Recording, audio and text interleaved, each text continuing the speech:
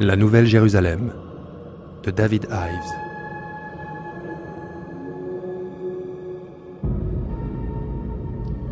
Je n'y crois pas. Rabbi, j'ai des preuves. Je n'arrive pas à y croire.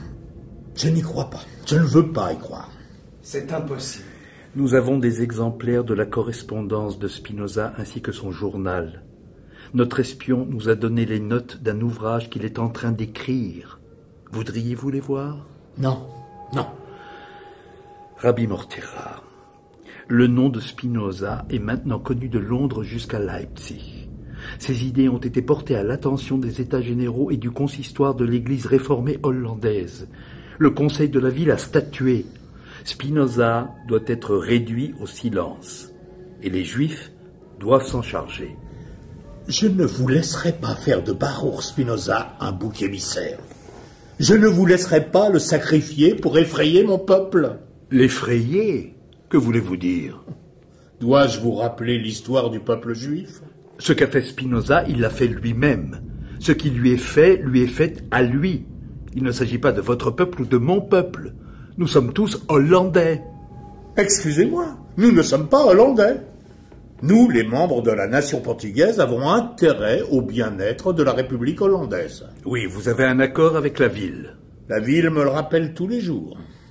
Savez-vous où habite Spinoza? Dans la maison de Franciscus van den Enden, un jésuite défroqué, totalement ruiné, qui maintenant prêche l'amour libre. Sa fille Clara a été aperçue en ville accompagnée de Spinoza. Bento avec une chrétienne. Une chrétienne pratiquante. Je ne croirai jamais ça. C'est impossible. Ils ont assisté à un concert hier soir. J'ai une dizaine de témoins. Le père de Baruch était un modèle parmi les siens. Élu 2 fois parmi les dirigeants de la congrégation, un diputado de la communauté. J'étais assis aux côtés de Michael Spinoza le jour de la naissance de Baruch. Et vous me dites que son fils est athée? J'ai enseigné à Baruch dans ma propre maison. C'était mon meilleur élève, rapide comme une sauterelle. Il avait une réelle soif de connaissance. Comme il aimait les miracles de la Bible. Personne ne connaissait mieux les textes que lui. À 10 ans, il composait des versets en hébreu sans réfléchir.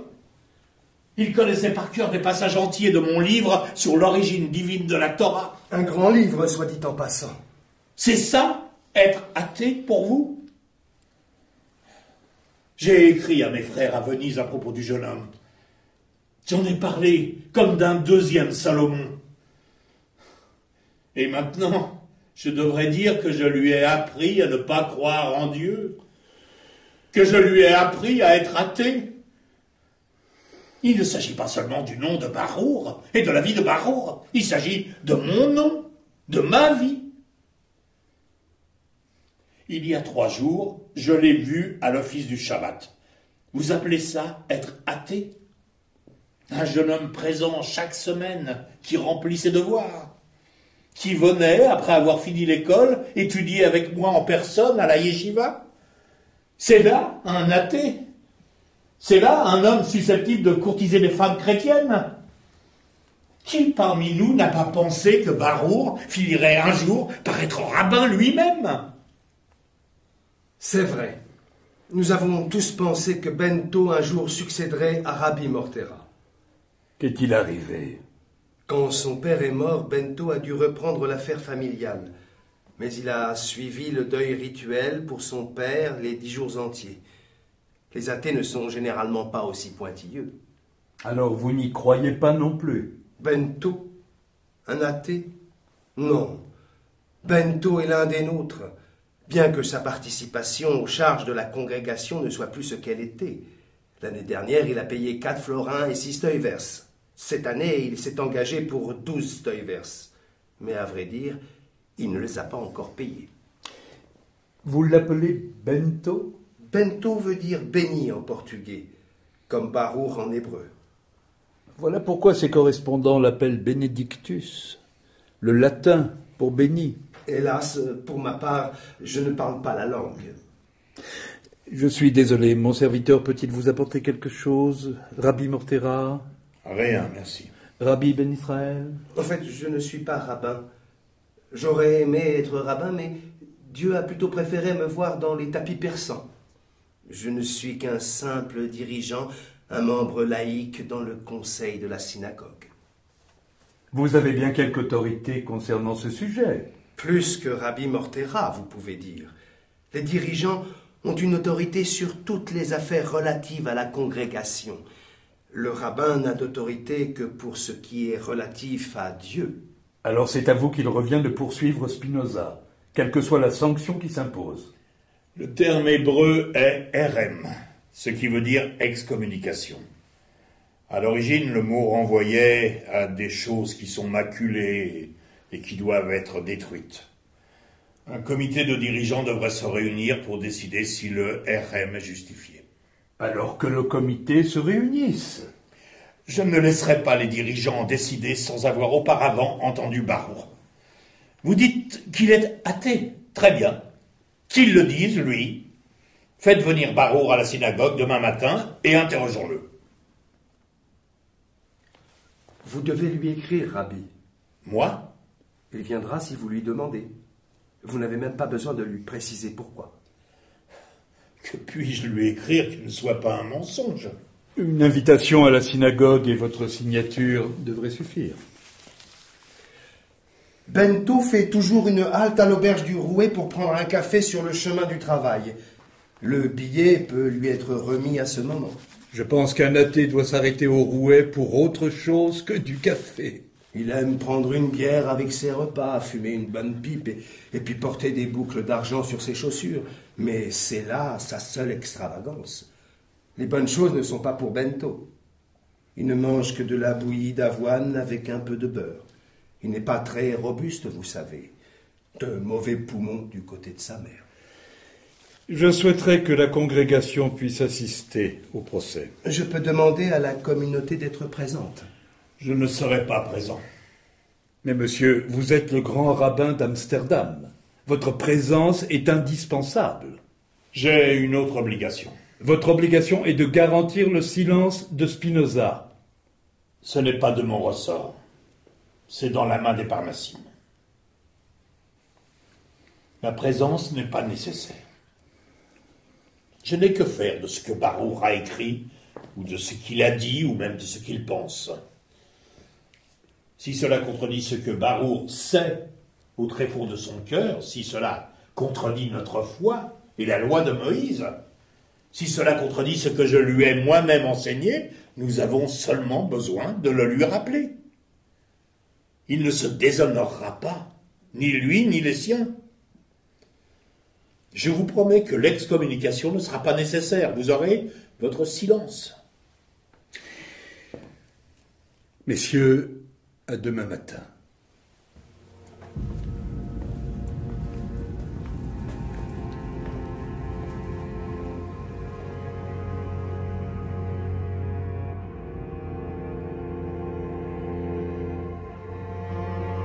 Simon, viens par ici et regarde ça. Incroyable. Je suis si content que tu m'aies fait connaître cet endroit. La serveuse est un miracle. Comme cette lumière sur le canal et le scintillement des toits sur les maisons. Comment les reproduire, Simon? Le vieux Rembrandt saurait. Allons le voir et demandons-lui. Sa chandelle brûle encore. Il ferait l'eau avec 3 gribouillis d'encre rouge. Les toits avec 10 coups de crayon. Tu aurais toute la scène, juste comme ça. Le brillant. Je n'y aurais même pas fait attention si tu n'avais qu'un crayon à dessin dans ma main. Je vais essayer de le faire. Bento, un navire rempli de raisins ne doit-il pas arriver? Gabriel fera les 100 pas sur les docks quand il arrivera. Nous ne pouvons pas passer notre vie à attendre les bateaux, Simon. Les raisins peuvent arriver aujourd'hui, les raisins peuvent arriver la semaine prochaine. Au moins Gabriel se préoccupe de tes raisins. C'est dans la nature de mon frère de se préoccuper de raisins. C'est dans ma nature de me préoccuper de raison. Ton essence. Mon essence.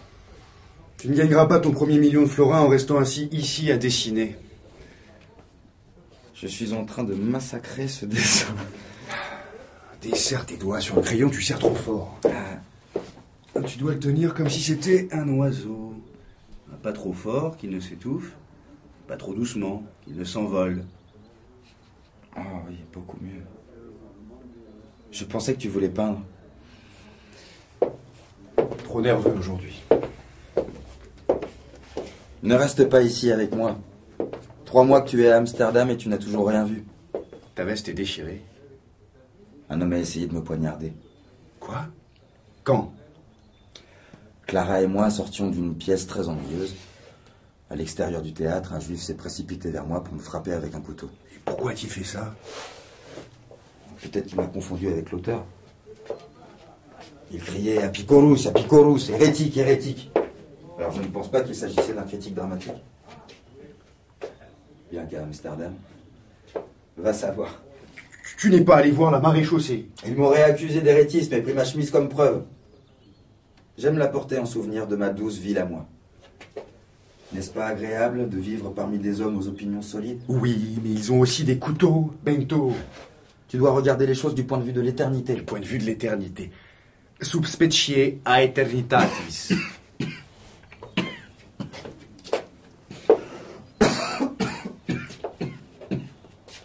Je t'ai entendu tousser toute la nuit. Sub specie mortalitatis. Je suis promis à une mort certaine. Alors griffonnons des paysages, pendant qu'il est temps. Ne plaisante pas avec ça, Bento. Je ne plaisante pas. Ton amitié m'est si précieuse depuis que je suis arrivé. Ta sagesse. Oui. Je suis sage, n'est-ce pas? J'aimerais avoir ne fût-ce que la moitié de ta sagesse. Sois né juif et apprends les mathématiques. Je préférais me concentrer sur Saskia. La serveuse aux yeux de prune. Le monde est fait de nombres, Simon. Saskia faisant partie du monde, Saskia est faite de nombres aussi. Connais tes nombres, tu connaîtras la serveuse. Pas au sens biblique, bien sûr. Les êtres humains sont plus que des nombres. Cette petite brume perlée est un nuage. C'est aussi un ensemble de petites gouttes d'eau mathématiquement combinées. Tu peux peindre le nuage, ou tu peux tracer les gouttes sur le papier. C'est pareil pour les gens. Les actions humaines ont des causes, les nuages ont les leurs. La colère et la jalousie et l'amour sont exactement comme les lignes droites, les plans et les solides. Seulement pas aussi compliqués.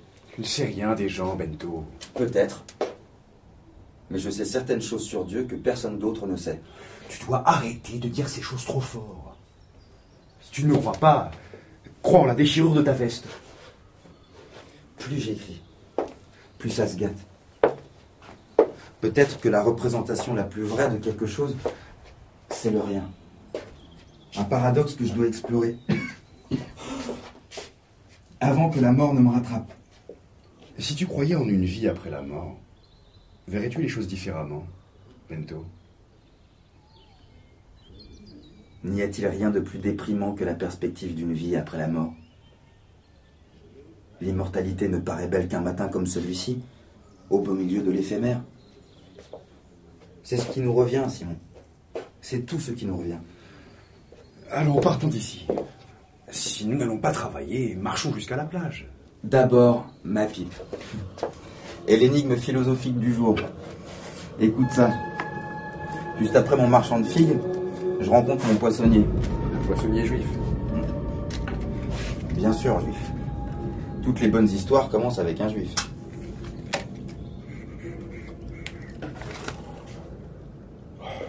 Donc Shlomo est en train de crier « Tous mes poissons moitié prix. Aujourd'hui seulement, tous mes poissons moitié prix. Donc le hareng ne coûte pas 6 pennies la livre, mais 3. La morue n'en vaut pas 4, mais 2. Et ainsi de suite. La question est, si tout est à moitié prix, quel est le vrai prix de la morue? 4 pennies ou 2? 4 est le vrai prix. Mais tu ne payes que 2. D'accord. 2 est le vrai prix. Seulement parce qu'il y a rabais par rapport à 4. Tu comprends pourquoi c'est une histoire juive? D'accord. Le vrai prix, c'est la moyenne. 2,3 ou quelque chose comme ça. Maître Simon, tu ne seras jamais un mathématicien. Bon, alors quel est le vrai prix de la morue? Peut-être le prix que Shlomo a payé. Bento, quel est le vrai prix de la morue? Ne pense pas, Simon. Je sais que c'est une question piège. Philosopher ne veut pas dire penser. Ça veut dire aimer la sagesse. Alors, philosophe, fichosophe. Bento! Et voyez l'ange Clara apparaître au milieu d'eux. Bonjour Simon. Et voyez l'ange à bout de souffle d'avoir couru, c'est un délice. Je croyais que tu donnais un cours de chant. Un message est arrivé pour toi à la maison. L'homme a dit que c'était important.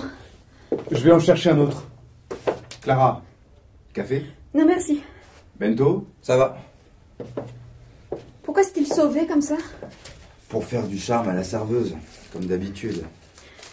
Qu'est-ce que c'est? C'est de la part de Rabbi Mortera. Baruch vient nous rencontrer à la synagogue, Mortera. Peut-être veut-il juste me rappeler de mettre la main à la poche. S'il me convoque, je dois y aller. Mademoiselle, un paradis comme toujours de vous voir, peu importe la durée. Simon! Non, attends, ne pars pas. Qu'y a-t-il? Rien. Je ne sais pas. J'ai juste une mauvaise sensation. Reste une minute. Tu as fait ta géométrie aujourd'hui? Non. Tu es plutôt allé à l'église. Ne sois pas en colère. Que tu ingurgites ton sermon quotidien ne m'inquiète pas. Que tu te détournes de ton Euclide quotidien m'inquiète. Tu devrais venir avec moi un jour. Si tu rencontrais Jésus-Christ personnellement. Ça va être difficile depuis le temps qu'il est mort. Jésus-Christ n'est pas mort. Jésus-Christ est Dieu, Bento. Je suis désolé. Rappelle-moi, comment un homme peut-il être Dieu? Par Dieu, s'attribuant la nature d'un homme. Tu pourrais tout autant dire qu'un cercle s'est attribué la nature d'un carré. Cercle, carré, homme, Dieu, différents par essence, Clara. Je sais que Jésus-Christ est Dieu. Tu le sais comment? Par tous ceux qui me relient à ceux qui l'ont connu. En d'autres mots, par oui dire. De la même façon, tu sais que Lazare s'est promené un jour hors de sa tombe, ou que ton pain de communion est le corps du charpentier d'une petite ville. Ce sont des histoires amusantes, Clara. Mais l'eau ne peut pas se changer en vin.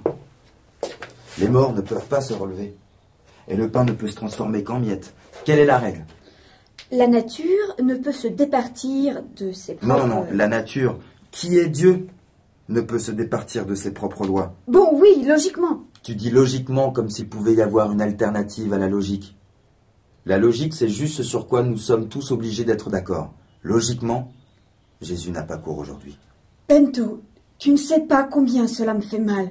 Ce sont des choses auxquelles je crois de tout mon cœur. Nous ne pouvons vouloir que le monde soit ce qu'il n'est pas. Mais mon cœur, Bento, je dis que je crois que c'est dans mon cœur. Tu sais ce que cela signifie? Pas de penser quelque chose, mais de savoir quelque chose, de le sentir et d'y croire dans son cœur. Je ne sais pas de quoi tu parles aujourd'hui. La plupart des gens croient en un monde très différent du tien. Ce n'est pas mon travail de croire. C'est mon travail de penser. Je ne pense pas. Je sais que Dieu existe. Il est dans mon cœur et il m'aime. Bento, j'ai été arrêtée dans la rue et irradiée par la présence de Dieu. Et mon Dieu est chaud. Pas comme le mien, tu veux dire? La religion, ce n'est pas que de la théologie. Tu es ma théologie. Comme je tremble la nuit en pensant à ce qui adviendra de ton âme dans le monde futur. J'ai la solution. Je me passerai du monde futur. Tu m'effraies. Comment un pauvre gars comme moi peut-il effrayer une robuste fille hollandaise comme toi? Tu as accepté le dogme juif. Il n'y a pas de dogme juif, que des querelles. Tu dois bien croire en quelque chose. Je t'aime. C'est ce que je crois. Et qu'est-ce que cela signifie pour toi?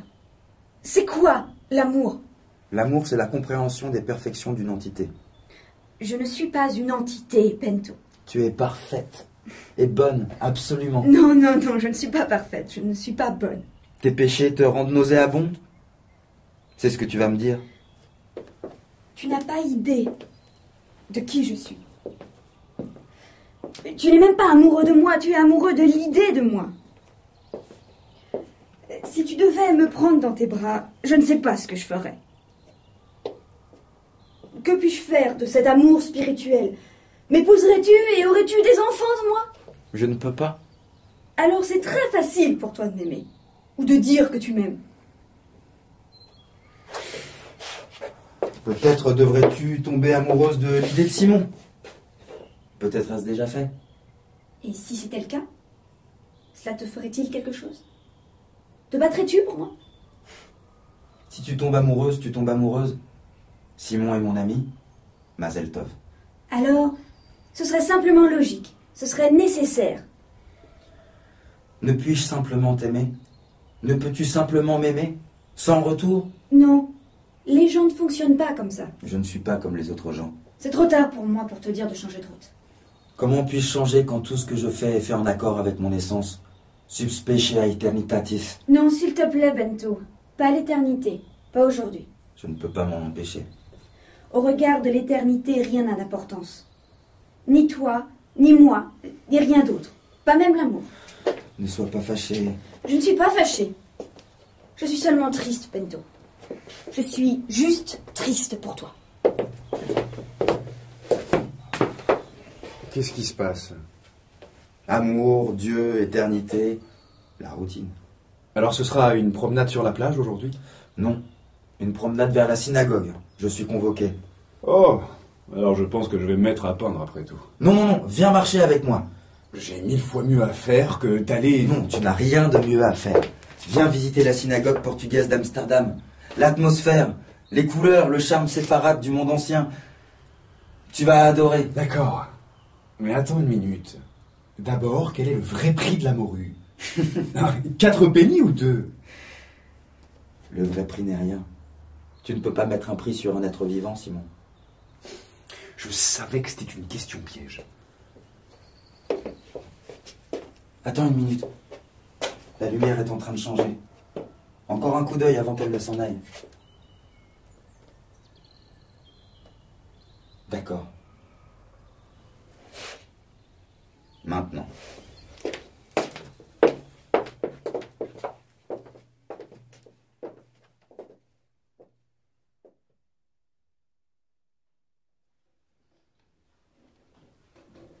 A-t-on des nouvelles de Spinoza?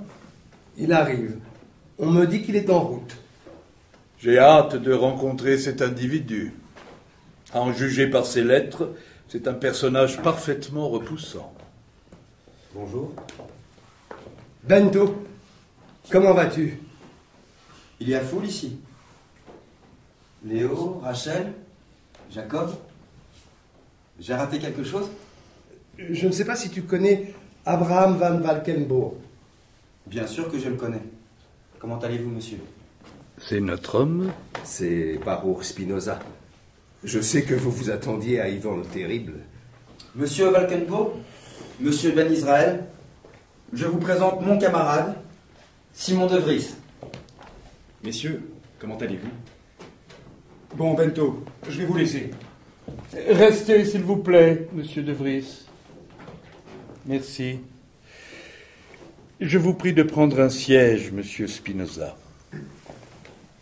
Asseyez-vous. Le régent et moi-même avons quelques questions à te poser, Bento. Je croyais rencontrer Rabbi Mortera. Malheureusement, le rabbin a d'autres engagements aujourd'hui.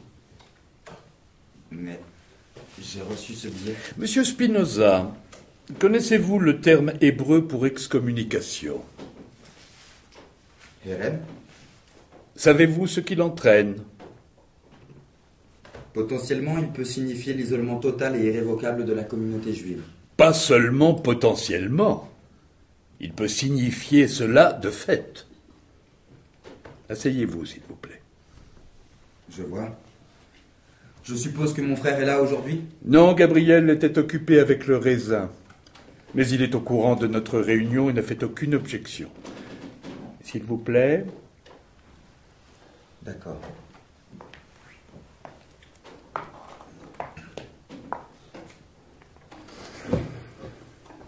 Bento, nous avons eu quelques discussions.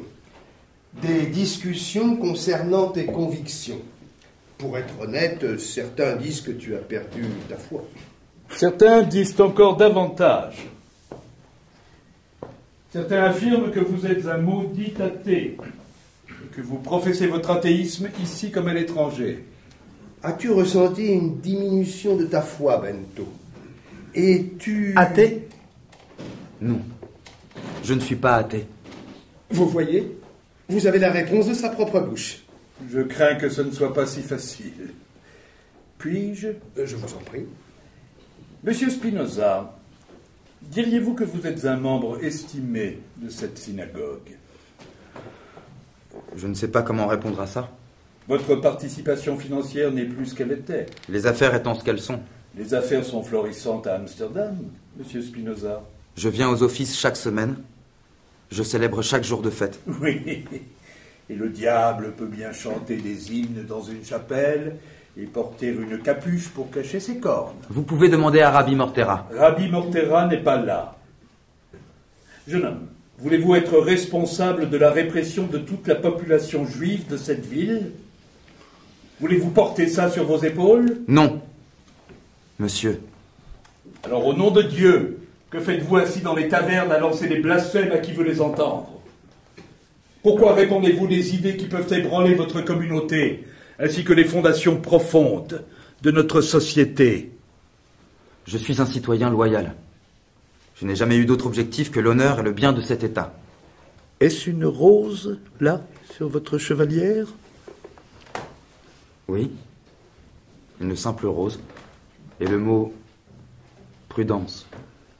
La rose est le signe des Rosicruciens, une secte illégale à Amsterdam. En êtes-vous membre? Non. Spinoza vient du portugais, pour épine. Donc la rose, c'est pour ma famille. La prudence, c'est pour moi. Vous avez été très imprudent, monsieur Spinoza. Vous vous êtes engagé sur une voie jonchée d'épines. Ce serait le moment de fumer une bonne pipe. Souvenez-vous où vous êtes, jeune homme. Si vous permettez un éclaircissement, monsieur Wackenbo, l'excommunication, si elle s'impose, peut être légère ou forte. Elle peut être permanente ou temporaire. Elle peut être sévère ou charitable, selon le jugement des Parnassimes. Comme elle peut provoquer le bannissement d'un homme de son propre peuple. C'est possible. Loin de sa propre ville. C'est possible.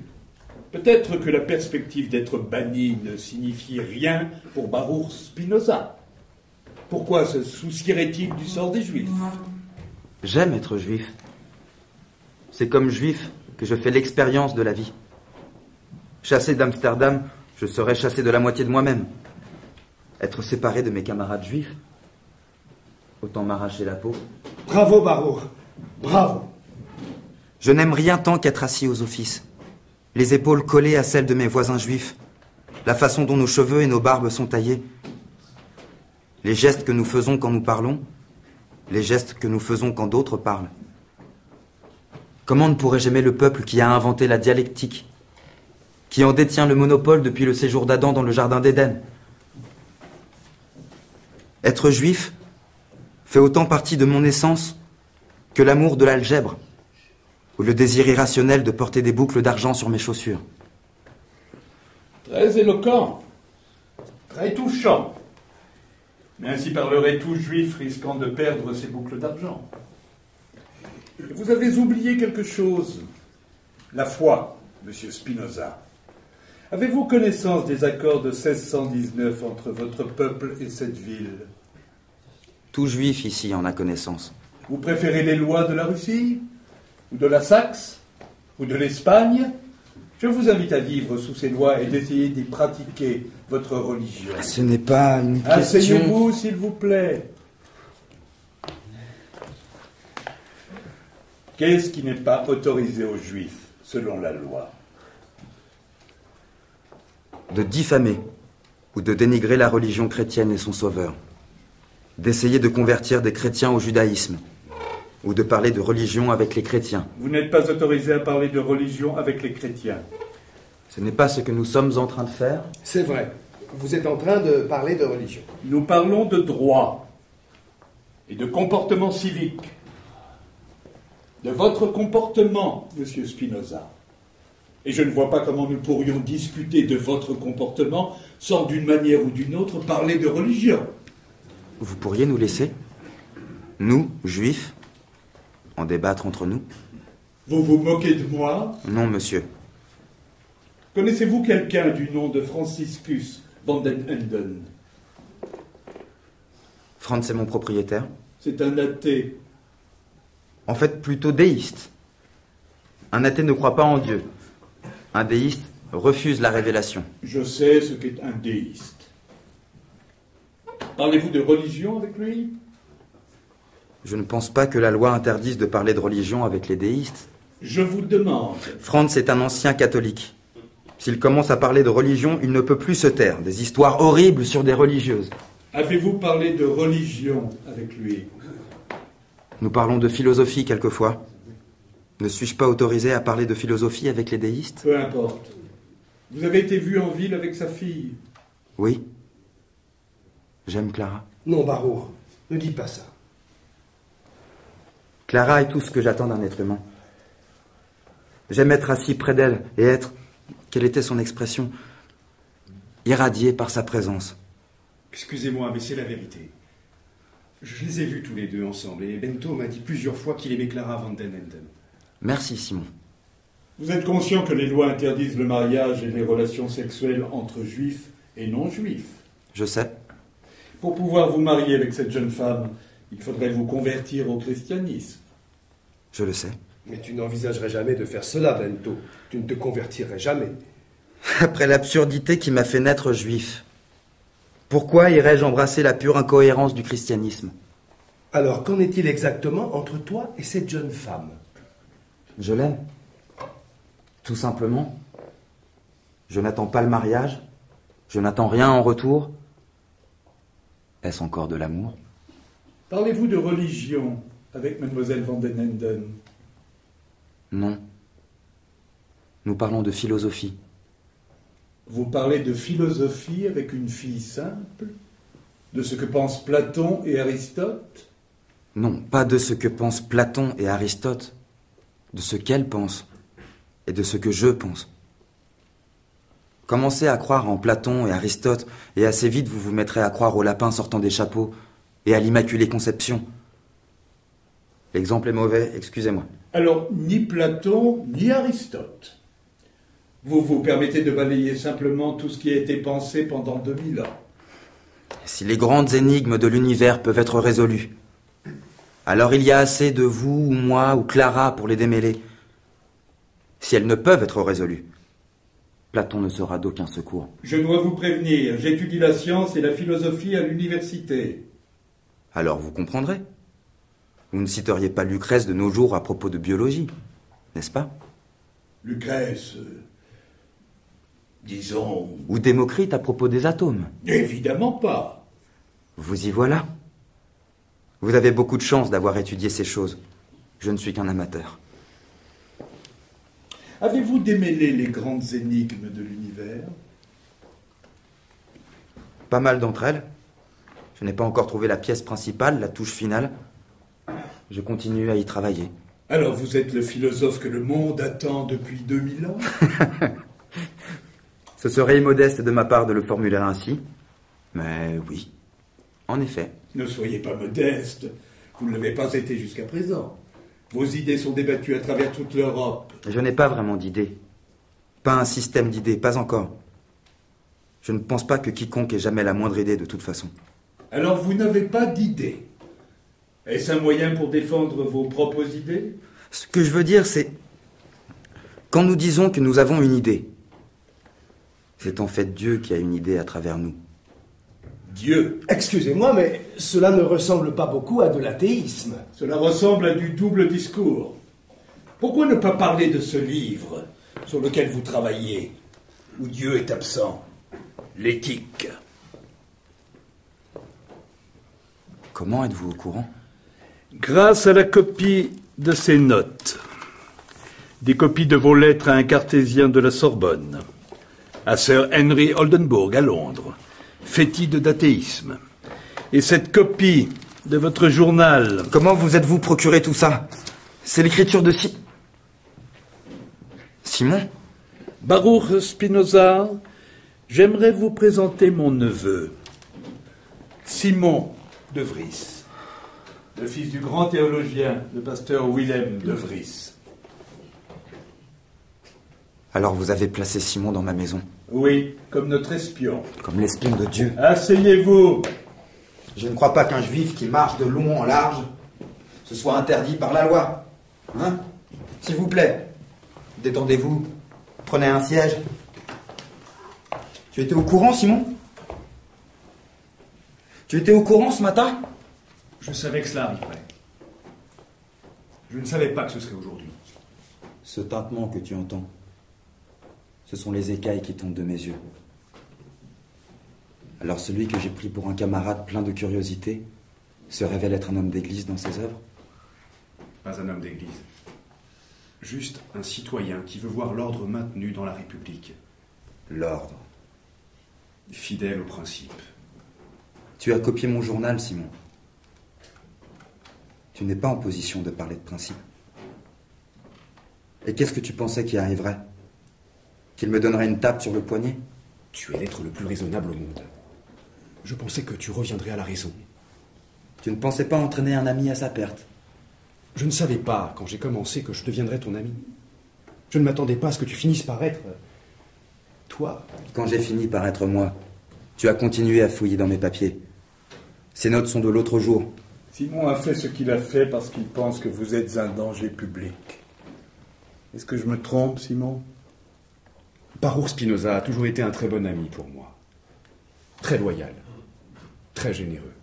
Je vous pose la question, est-il un danger public? Oui, je le pense. Il a parlé de religion avec vous, n'est-ce pas? Pas vraiment de religion, de philosophie. Décidément, autant pour moi. Mais il vous a dit des choses qui laissent penser qu'il est athée. Oui. Tu sais que ce n'est pas vrai, Simon. C'est comme ça que j'ai interprété ce que tu m'as dit. Parce que tu n'utilises pas ton esprit. Bento, j'ai lu tes lettres. Tu dissémines des idées hérétiques. Tu ne pouvais pas calculer le prix moyen du poisson. Comment pouvais-tu comprendre mes lettres? Je dissémine ce que j'ai découvert comme vérité. C'est le commencement de la vertu que de vouloir répandre la vérité. La vérité? Oui, la vérité. Pas la vérité comme elle est à Amsterdam. La vérité n'est pas limitée à Amsterdam, aussi restreinte soit-elle à Amsterdam. Simon Le Vris souhaite vous voir brûler en enfer. Pour l'éternité, Monsieur Spinoza. Vraiment, Simon? Souhaites-tu me voir brûler en enfer? Oui. Si tu persistes dans tes idées. Si tu ne te rétractes pas. Je vois. Ça tient toujours dimanche pour le dessin? Vous vous montrerez moins désinvolte quand nous en aurons fini aujourd'hui. J'aime bien Simon. C'est mon ami. Il m'a appris à tenir un crayon. Une chose merveilleuse. Arrête de jouer, Bento. Ne ressens-tu jamais rien? Tu ne te sens pas un peu blessé? Oui, je suis blessé, Simon. J'ai mal. J'ai un pieu de 3 mètres qui m'écrase le front et un nuage de perfidie qui m'enveloppe le cœur. Mais cela ne change rien à mon affection pour toi. Il a fallu qu'il y ait une cause pour que tu m'espionnes. Et une cause à cette cause. Et une cause antérieure à cette cause. Vous voulez dire que Simon n'avait d'autre choix que de vous trahir? Qui suis-je pour le dire? Vous êtes très tolérant. On me dit que je vis dans une ville très tolérante.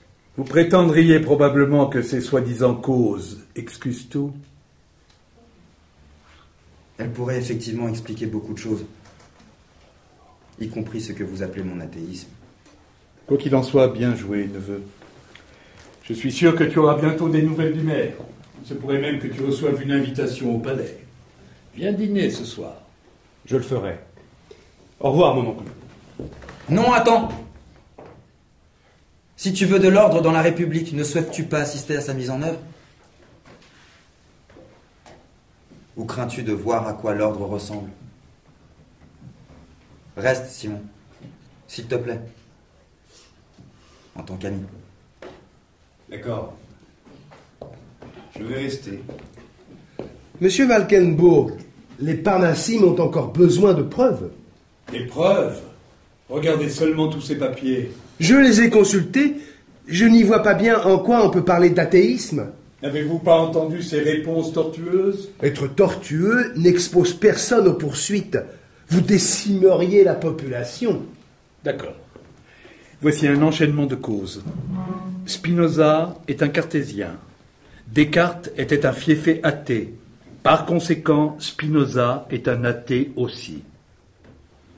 À vrai dire, Descartes était un fiefé catholique croyant.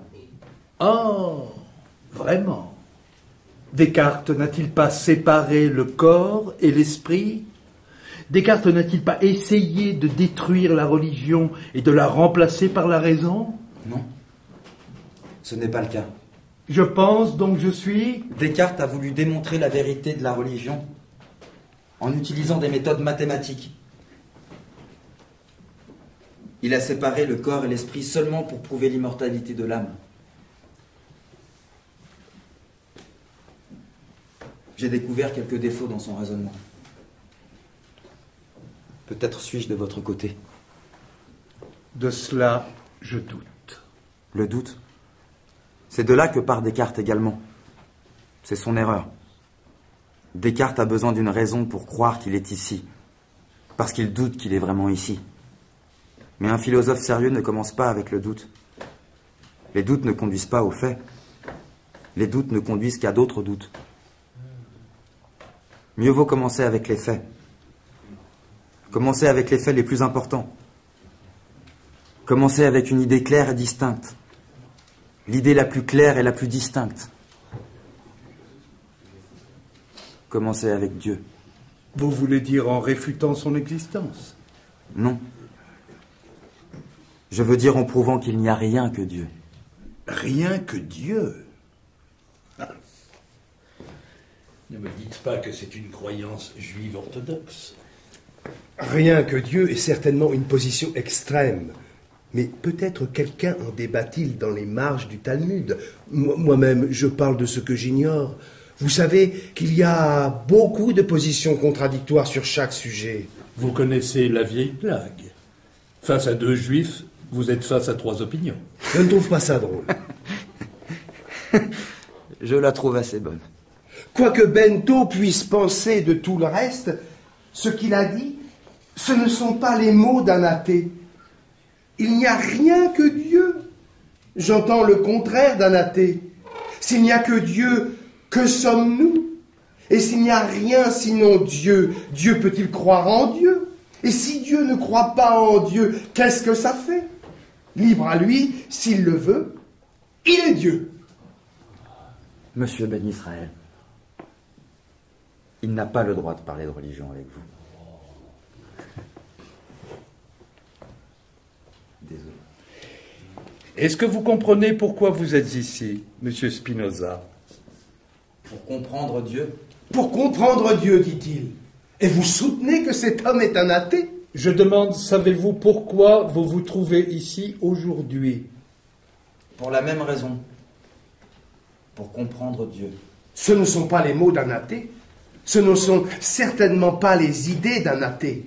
Ce sont les mots du meilleur élève de Rabbi Mortera. Et je vous mets au défi de prouver que ce n'est pas le cas. Pourquoi avez-vous arrêté vos études rabbiniques? Si vous étiez le meilleur élève du rabbin, pourquoi avez-vous arrêté? Je n'ai pas arrêté. La vie m'a arrêté. Vous voyez, quand mon père est mort, toutes les choses que je désirais dans la vie sont devenues totalement dérisoires, vides, futiles. Je ne voyais plus l'intérêt de sortir de chez moi tous les jours. Encore moins de devenir rabbin. Ensuite, les affaires se sont mises à aller mal. Une cargaison de dattes a été détournée par les Anglais. Je ne pouvais plus honorer les dettes de mon père. J'ai commencé à croire que Dieu m'avait abandonné. Puis un jour que j'étais assis dans le jardin de l'auberge du Rouet, j'ai compris que tous mes soucis n'étaient réellement ni bons ni mauvais. Mon problème n'était pas la mort, ou les pirates, ou la chute des prix. Le problème était que je me laisse affecter par ces choses. Alors je décidai de trouver s'il y avait une chose réellement bonne, en fin de compte, réellement bonne. Un bien qui effacerait la distinction entre bien et mal. Une chose qui, une fois que je l'ai trouvée, apporterait pour l'éternité une félicité suprême et continue. Il m'est apparu à la réflexion qu'il y a 3 choses après quoi les hommes courent dans cette vie. La richesse, l'honneur et le plaisir. La richesse est plus incertaine, plus précaire qu'être juif à Amsterdam. Une cargaison de sucre coule au large du Brésil et vous êtes ruiné. L'honneur dépend de l'opinion d'autres hommes. Il y a des hommes dans ce monde qui vous honoreraient d'avoir tranché la gorge d'autres hommes sur un marché. Pourquoi devrais-je être l'esclave des valeurs de ces hommes-là? Le plaisir sensuel n'est pas un bonheur suprême et continu. C'est une recherche sans fin de plus de plaisir, ou d'un plus grand plaisir. Alors, il ne me restait rien d'autre que les dettes de mon père. Et vous n'avez jamais trouvé une source de félicité suprême et continue? Si, quand je réalisais que Dieu ne m'avait pas abandonné. Je réalisais que j'avais abandonné Dieu. Je réalisais que le bonheur véritable ne provient que de l'effort de l'esprit de comprendre Dieu. Je réalisais que la vie n'a de sens qu'en faisant partie intégrante de Dieu.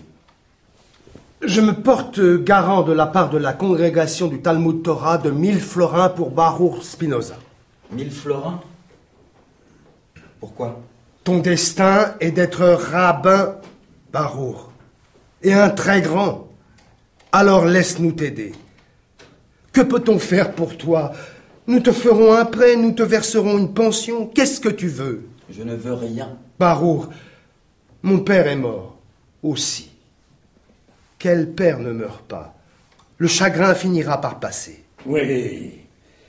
Baruch Spinoza se chagrine tellement pour son père qu'il a déposé une demande pour être reconnu légalement orphelin. Quoi? Il a demandé à la ville du secours pour faire face aux dettes de son père. Il a rempli un formulaire il y a 3 semaines. Mais pourquoi, Baruch? Les règlements de la congrégation disent que... Je sais ce que les règlements disent. Tu ne peux t'adresser à la ville avant de t'être adressé à la communauté. Tu dois traiter avec les Juifs. C'est aux Juifs de résoudre tes problèmes. Si on ne peut pas t'aider, alors tu vas voir la ville. Bon, je suis allé voir la ville. Rien que pour ça, il devrait être chassé. Il devrait être excommunié. Qui est cette personne? Monsieur Valkenburg? Ma sœur Rebecca. Demi-sœur. Pas sœur. J'aurais honte d'être sa demi-cousine, demi-n'importe quoi, demi-rien du tout de ce morveux. Ce glaçon, ce pédant. Si les règlements disent qu'il doit aller voir la communauté en premier, alors il a violé les règlements et il doit être chassé. Et pendant que vous y êtes, donnez-moi l'argent que je devais hériter de mon père et qui lui est revenu. Ou faut-il que, comme lui, je contourne les Juifs et m'adresse à la ville? Oh, il vous dira ce qui l'arrange, lui. Baruch Spinoza, le centre de l'univers. Oui, les affaires vont mal pour cette cause et cette cause qui dépendent de cette autre cause. Peut-être que les affaires vont mal parce que Baruch s'en occupe de ces affaires. Peut-être que Baruch en est la cause. Et maintenant, il dit qu'il est amoureux. Je ne vais pas dire de quoi il est amoureux. Une d'elle, une chrétienne, une chic-c'est, comme diraient nos cousins de l'Est. Je dis que Baruch Spinoza n'aime rien. Pas sa famille, pas son peuple, pas sa religion. Demandez-lui sur son peuple. Allez-y, sur sa religion. Oh oui, il aime coller ses épaules à celles des Juifs. Alors il peut se sentir supérieur aux Juifs. Baruch Spinoza déteste les Juifs. La loi de Moïse, il la méprise. Les Juifs, vous dira-t-il, un peuple superstitieux, né et élevé dans l'ignorance. Demandez-lui. Les Juifs, ils ne savent pas ce qu'est Dieu. Les Juifs, ils souffrent de se croire le peuple élu de Dieu. Les Juifs, vous dira-t-il, ne sont pas différents de n'importe qui d'autre. Ils ne sont pas différents des hindous, des chinois ou des chrétiens. Demandez à monsieur je sais tout à propos des Juifs. Ce qu'il répondra, nous ne le comprendrons pas. Nous, Juifs, sommes trop ignorants pour sa sagesse. Nous sommes trop superstitieux. Nous sommes trop stupides. Nous prêtons trop attention aux livres sacrés que Dieu nous a donnés. Vous savez que des Juifs ont tenté de le poignarder dans la rue en le traitant d'hérétique? Qu'est-ce que vous attendez? Le Messie pour dire que c'est un hérétique? C'était un petit morveux quand il était enfant. Et c'est toujours un petit morveux. L'arrogance derrière toute cette bonne humeur, la suffisance. Que quelqu'un lui demande. Demandez-lui ce qu'il pense vraiment des Juifs et vous verrez ce qu'il est, ce raté, ce prince, ce renard. Demandez-lui. En attendant, voilà ce que je lui dis. Je demande justice. Je demande l'excommunication. Baruch, as-tu vraiment dit tout cela sur les Juifs? 1000 fois je l'ai entendu de mes oreilles. Je le jure devant la tombe de mes parents. Le témoignage de cette femme n'est pas tout à fait objectif. Elle a un grief financier. Je demande seulement l'argent qui me revient. Je réclame simplement la justice. Vous n'avez pas hérité de votre père? J'ai été oubliée de ses volontés. Gabriel et moi avons hérité. Rebecca est placée sous ma responsabilité financière. Oui, je suis sous tutelle de Baruch Spinoza, la sœur chérie d'une ordure d'athée. Spinoza vous verse-t-il une pension quelconque? Oh, je vis assez bien. Combien vous donne-t-il? Allons, combien vous donne-t-il? 24 florins par mois. C'est une belle somme. De l'argent sale. Je devrais vivre de la charité d'un juif sans Dieu. Si votre frère était... Demi-frère. Si votre demi-frère était excommunié, sa part des biens de votre père vous reviendrait-elle? Je ne fais pas ceci pour l'argent. Je le fais parce que je suis une bonne juive. Demandez à cet homme. Demandez à n'importe qui ici si je n'aime pas mon Dieu et mon peuple. Je donne 10% tous les mois à la congrégation. Je fais de bonnes œuvres pour la communauté. Je travaille avec les femmes. Je rends visite aux malades. J'aide à enterrer les morts. Pour Pâques, je cuisine assez d'almendrados pour paver toute la Hollande. Ne me dites pas ce que c'est qu'un juif. C'est la vérité. Rebecca est un modèle parmi les femmes de la congrégation. Vous laisseriez un athée s'emparer de l'argent de Michael Spinoza au détriment d'une personne qui respecte la loi? Qui aime la loi de tout son être? Alors il n'y aurait pas de justice dans cette communauté. Il n'y aurait pas de justice dans cette ville. Rebecca? Je ne te parle pas. Juste une question. Cet héritage me revient-il légalement? Légalement? Mais consulte le coupeur de cheveux en 4. Légalement, bien sûr qu'il t'appartient. Légalement. Quelqu'un a-t-il une feuille de papier? Non, j'en ai une. L'invitation du rabbin à la synagogue.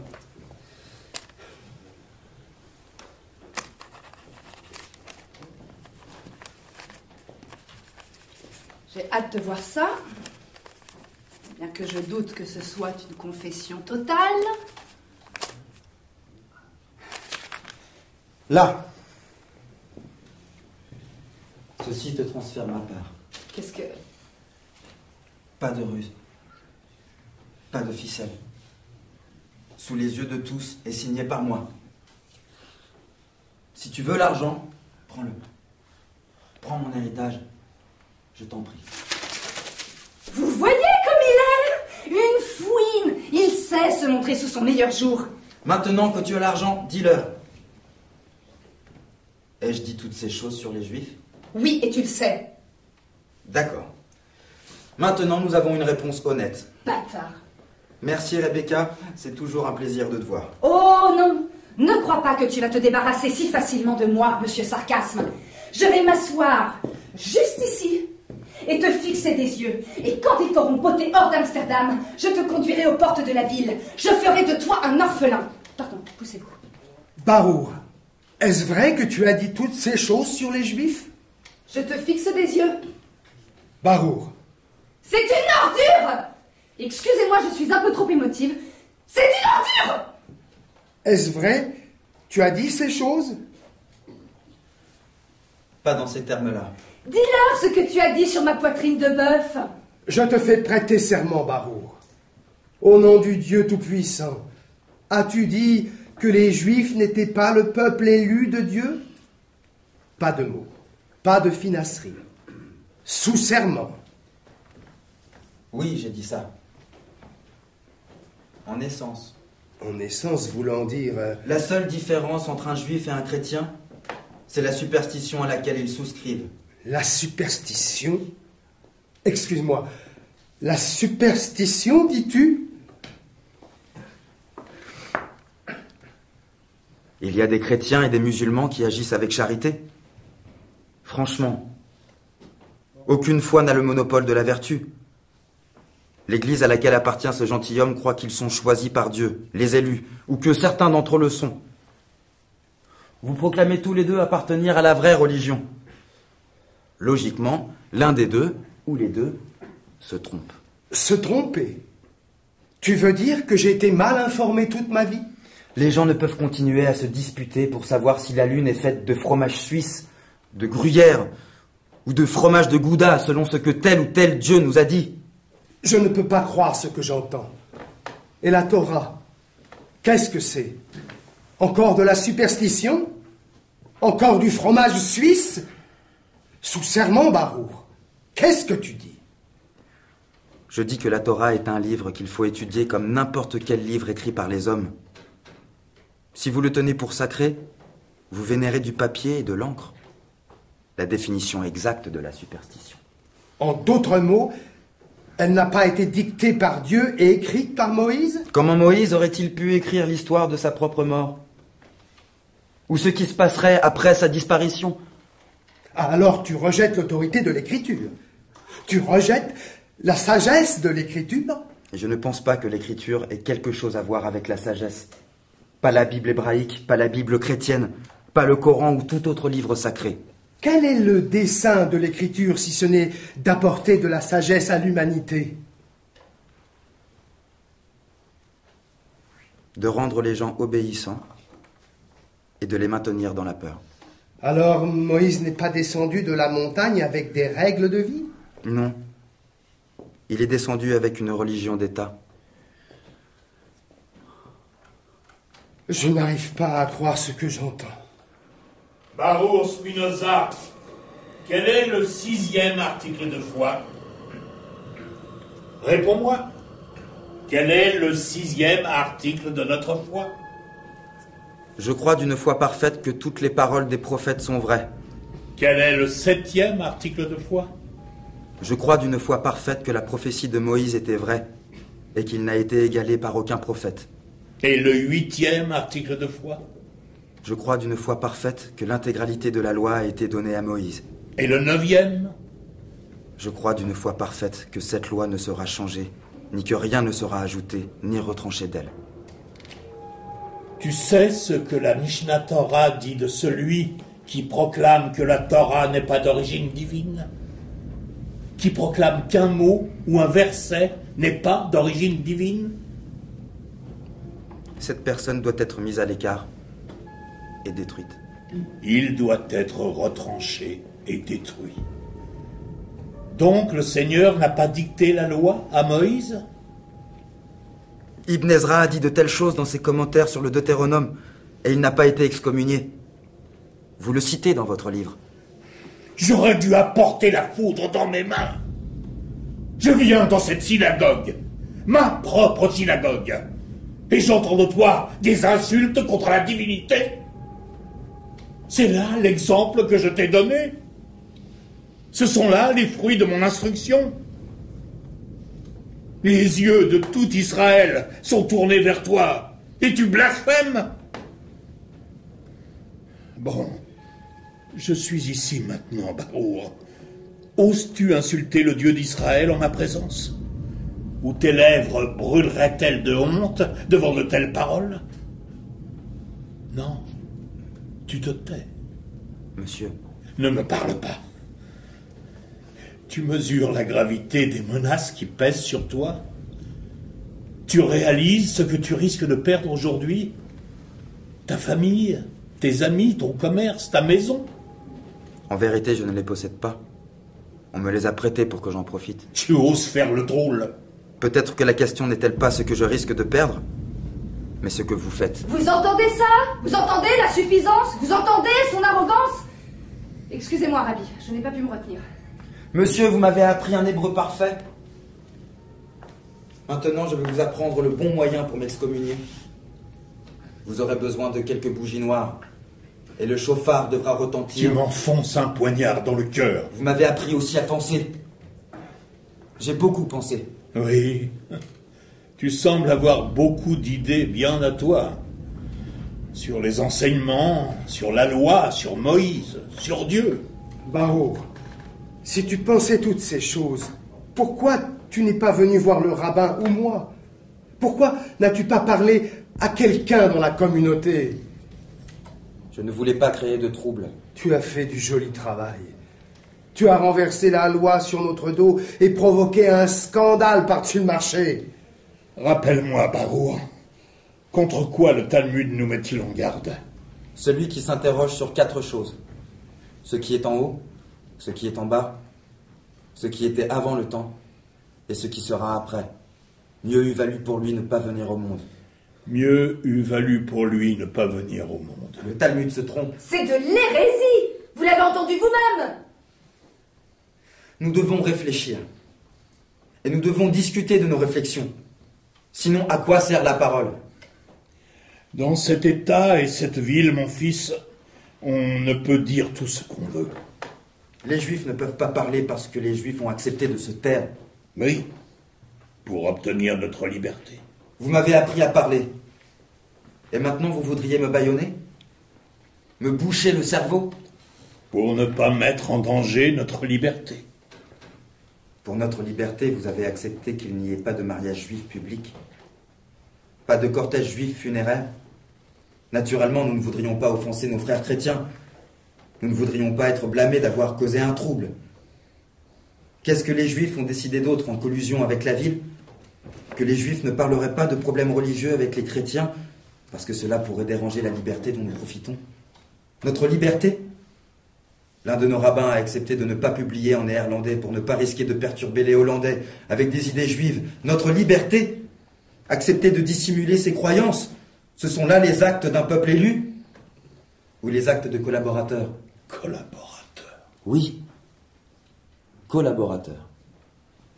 Donc finalement, il y a du feu sous toute cette glace. Je te l'accorde, Baruch, les accords avec la ville comportent des défauts. Vous étiez de ceux qui ont fait ces accords? Parce que je n'avais pas le choix. Les Juifs n'avaient pas le choix. Qui veut d'une inquisition à Amsterdam? Les Juifs s'en occupent eux-mêmes. Je vois. Depuis combien de temps te trouves-tu dans cet état d'esprit? Bento, je dois dire que tu ne défends pas ta cause. Qui es-tu pour me dire comment agir? Je devrais prendre des leçons d'un traître prêt à vendre son ami? Ou de flagorneur patenté? Ou de chasseur d'héritage? Alors voici votre disciple si docile. Rabbi Mortera, vous m'avez promis son silence. Je vois. Vous m'avez donné à manger aux lions avant même mon arrivée. Tu t'es donné toi-même à eux, et chacun d'entre nous en même temps que toi. En tournant le dos à ton peuple et à son Dieu, tu nous as placés entre les mains de cet homme. Je n'ai tourné le dos à personne. J'adore cette ville, et j'adore mon peuple. Bien. Alors tu dois aimer ce en quoi ils croient. Non. Je dois les aider à croire mieux, à croire en une plus grande vérité. Pourquoi me forcer la main? Je ne vous force pas la main. Oui, tu me forces la main. Tu m'obliges à te chasser. Je peux dire aux Parnassim, renvoyez ce jeune homme dans les ténèbres. Et les Parnassim obéiront. Ne m'oblige pas à faire ça. À propos des accords avec la ville, je comprends, je t'ai déçu, je t'ai mis en colère. Maintenant, tu m'obliges à te supplier. Et je te supplie, mon enfant, ne mets pas ce fardeau sur moi. Ne m'oblige pas à te détruire. Tu sais ce qui t'attend si cette procédure se déclenche contre toi. L'excommunication. Qu'ai-je fait, Baruch, que tu te retournes contre moi, contre les Juifs? Pas de réponse toute faite, pas de philosophie. Qu'ai-je fait pour que tu renies ta nation et mettes tes frères en danger? Je vous dis que je n'ai pas renié. Oui, Baruch, tu as renié. Cette réunion ici, aujourd'hui, en est la preuve. Regarde ces visages confus, ces yeux accusateurs. C'est toute la preuve dont tu as besoin. Qu'avons-nous fait? Comment avons-nous pu t'irriter à ce point? Comment avons-nous dépouillé de ce dont tu avais besoin? Peut-être t'ai-je gâté. Peut-être t'ai-je trop aimé. Je suis désolé. Ne m'insulte pas avec tes excuses. Qu'est-ce que tu veux au nom de Dieu? De penser ce que je pense et d'être juif. Alors tu dois te taire. Tu veux être ici, tu veux ton peuple, tu veux les Juifs. Le silence en est le prix. Je ne peux pas me taire, Rabbi. J'approche d'un grand secret. Une grande vérité. La vérité de Dieu. La vérité de toute vie. Et je peux le prouver. De toute façon, dans la limite de mes connaissances, je l'ai prouvé. Et à qui l'as-tu prouvé? À moi. Et je peux vous le prouver à vous, et à n'importe qui ici. Vous voulez voir? Nous pouvons discuter. Vous voulez voir? Nous pouvons discuter? Attends un moment, je suis désolé, où sommes-nous? Cet endroit où nous sommes, ce bâtiment, qu'est-ce que c'est? Dis-moi. Ici, c'est la synagogue. Le Talmud Torah d'Amsterdam. Le Talmud Torah? Et moi, qui suis-je?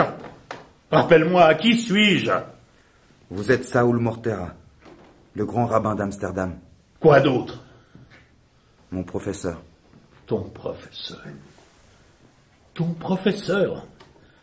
Ah oui, maintenant je me souviens. Saoul Mortera. N'est-il pas l'auteur de 12 livres sur Dieu? Oui, monsieur. N'a-t-il pas débattu de théologie avec les plus grands esprits d'Europe, aussi bien juifs que chrétiens? Suis-je ce Saoul Mortera? Et c'est toi qui me ferais la leçon sur Dieu? Moi qui ai défendu et qui défends encore les Juifs contre cette ville chaque jour. Moi qui ai construit cette maison. Toi, Blanc-bec, tu m'apprendrais la vie. Les secrets de la vie. Tu rivaliserais avec moi comme tu rivalises avec les ivrognes dans les tavernes. Tu peux survivre aux doutes des fainéants au coin des rues. Tu peux survivre aux athées illettrés. Mais tu ne me survivras jamais. J'ai médité sur Dieu et sur la vie, pas pendant des jours, pendant des dizaines d'années. Et tu jouerais tout ce que tu as contre moi? Oui, monsieur. Toutes mes cartes sont des rois, des reines et des as. Et les jetons avec lesquels je parie sont de l'or solide. Parfait. Alors, convainc-moi, convainc-nous tous que tu as raison et que nous, nos pères et nos grands-pères, en remontant jusqu'à Moïse, se trompaient. Ou cet homme finira par nous convaincre que tu dois être arrêté. Et moi-même, je le jure devant Dieu, je l'aiderai à te détruire. Mais souviens-toi, notre destin à tous est placé entre tes mains. Comme le mien dans les vôtres. Alors tremble, Baruch. Tremble. Nous nous réunissons à nouveau dans 15 minutes.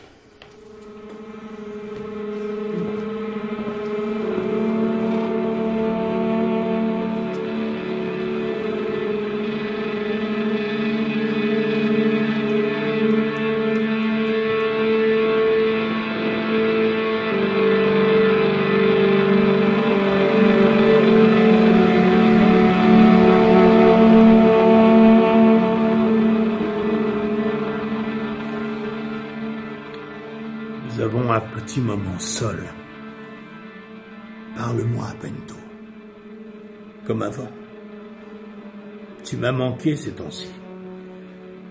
Toutes ces heures que nous avons passées ensemble à parler et à réfléchir, à rompre le pain et à rire. Je riais avec toi quand tu étais un enfant, comme il ne m'arrive de rire qu'avec des adultes. Maintenant, c'est comme s'il y avait un océan entre nous. Je suis désolé. Tu sais, tu as toujours été comme ça. Je ne vous ai jamais raconté ça. Un jour, mon père m'a demandé d'aller récupérer de l'argent. 60 stuivers que lui devait une vieille femme. Je ne dirai pas son nom. Une femme connue pour sa piété dans la communauté.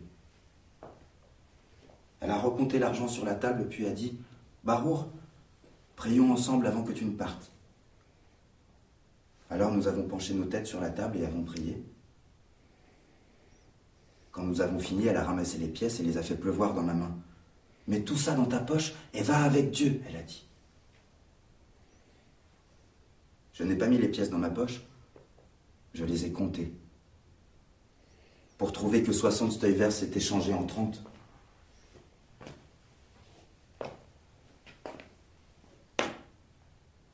Depuis, quand je vois des gens prier, j'ai l'impression qu'ils essaient de m'escroquer. Lui as-tu fait payer les 60 ? Oui. C'était la tâche que mon père m'avait confiée. As-tu raconté à ton père ce qu'elle avait fait ? Non. Ça lui aurait fait de la peine. Tu es un brave homme.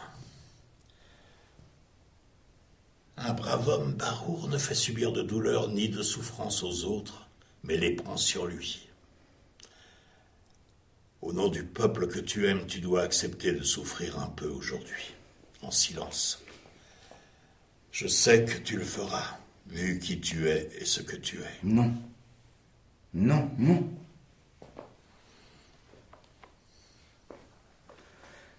J'ai eu une vision de Dieu, Rabbi. Ma tête n'est pas remplie d'obscurité. Ma tête est pleine de lumière. Une flamme composée de 10 000 bougies. Comment pourrais-je ne pas accomplir la tâche qui m'a été confiée par Dieu ? Comment pourrais-je ne pas retourner vers Dieu avec mes 60 stuyvers ? Le prix de la vérité. Comment ? Rabbi ? Je ne sais pas, mon fils. Les voilà qui reviennent. C'est le moment pour toi de prouver que Dieu et Moïse ont tort. Rabbi. Non, je t'en prie. J'attends cela avec impatience. Dieu est un vieil ami, il ne me fera pas défaut.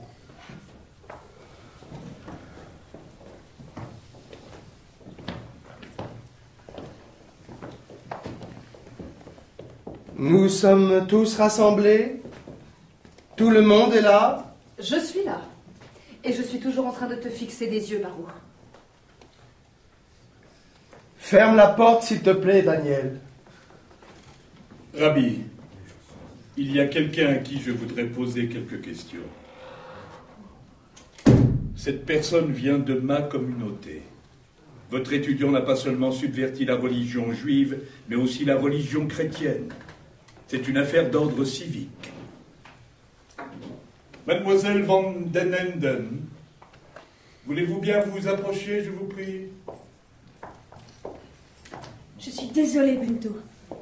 Un garde est venu à la maison. Il a dit que j'y étais obligée. Je sais que tu n'as rien à te reprocher. Nous avons simplement besoin de votre aide, Clara. Comment osez-vous me parler? Comment osez-vous vous tenir devant moi? Vous particulièrement? Je vous demande pardon. Rabbi, vous ne me connaissez pas, mais je vous connais bien à travers Bento. Il vous aime plus qu'il ne le dira jamais. Je sais que vous répondrez à son amour et que vous vous montrerez juste et bienveillant. Asseyez-vous, s'il vous plaît, mademoiselle Van den Enden. Ce n'est pas un tribunal. Je ne vous demanderai pas de prêter serment. Clara n'est pas capable de mentir. Cela ne fait pas partie de son essence. Merci. Vous savez qui je suis? Oui, monsieur. Mademoiselle Van den Enden, avez-vous eu des conversations avec cet homme au sujet des Écritures saintes ou des idées qui y sont contenues? Bento et moi en avons beaucoup parlé. Donc Spinoza a bien discuté de religion avec des chrétiens, pas de philosophie. J'en prends note. Dites-nous quelques-unes des choses qu'il vous a dites. Commencez où vous voulez. Commencez avec Dieu, ou son manque de Dieu. Bento ne manque pas de Dieu. Bento est enivré de Dieu. Il pense à lui tout le temps. À Dieu et aux mathématiques. Il dit que ce sont la même chose. Du cartésianisme. Qu'est-ce que je disais? Il ne veut pas croire en ce qu'il fait. Il le fait, juste. Votre père, autrefois religieux, lui a sans doute montré la voie. Tout ce que mon pauvre père peut montrer aux autres, c'est le chemin le plus court pour trouver un verre de gin et les dangers d'une vie vécue sans Dieu. Une leçon de choses pour futurs athées. Excusez-moi. Déiste. Alors, qu'a dit Spinoza à propos du Dieu de l'Écriture sainte? Je vais le formuler autrement. Qu'a-t-il dit? Avec quoi vous vous trouveriez en désaccord? Il dit que si vous croyez en l'Écriture sainte, alors Dieu doit avoir un corps physique. Baruch, quel est le 3e article? Je crois d'une foi parfaite que le Créateur ne possède aucun corps, ni aucune forme corporelle. Je répète, le Créateur ne possède aucun corps. Pourquoi pas? Pourquoi Dieu ne posséderait-il aucun corps? Je ne veux pas dire que Dieu a un torse et des membres comme vous et moi. Mais il n'y a rien dans les textes saints sur l'immatériel, l'incorporel. Maintenant que j'y pense, c'est pourquoi cette idée de création du monde fait fausse route. D'une manière ou d'une autre, Dieu doit être physique. Sinon, comment le non-physique pourrait-il produire du physique? Parce que Dieu est Dieu. C'est une explication qui tourne en rond. Il y en a une plus simple. Parce que Dieu est physique. Dieu n'est-il pas obligé de l'être pour agir dans le monde physique? Alors tu es d'accord pour dire que Dieu agit dans ce monde? Bien sûr. Logiquement, Dieu ne doit-il pas être actif pour agir dans chaque molécule, chaque filament de l'univers? Si Dieu n'était pas d'une certaine façon actif dans cette chaise se trouverait en dehors du pouvoir de Dieu et disputerait à Dieu sa divinité. Dieu tout-puissant se tient au-dessus de la matière, au-dessus d'une simple chaise. Pourquoi cette chaise ne ferait-elle pas partie de Dieu, avec nos corps, la lune et les étoiles?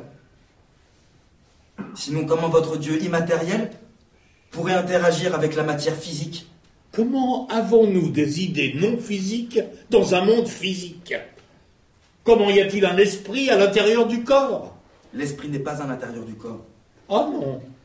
Où est-il? Et si? Je suis encore au travail sur cette question.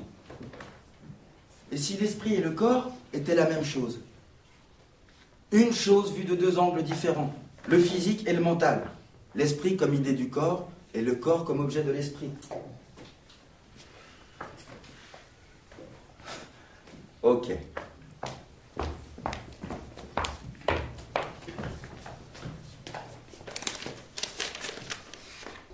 Ces pages et les mots qui y sont imprimés ne sont pas deux choses différentes.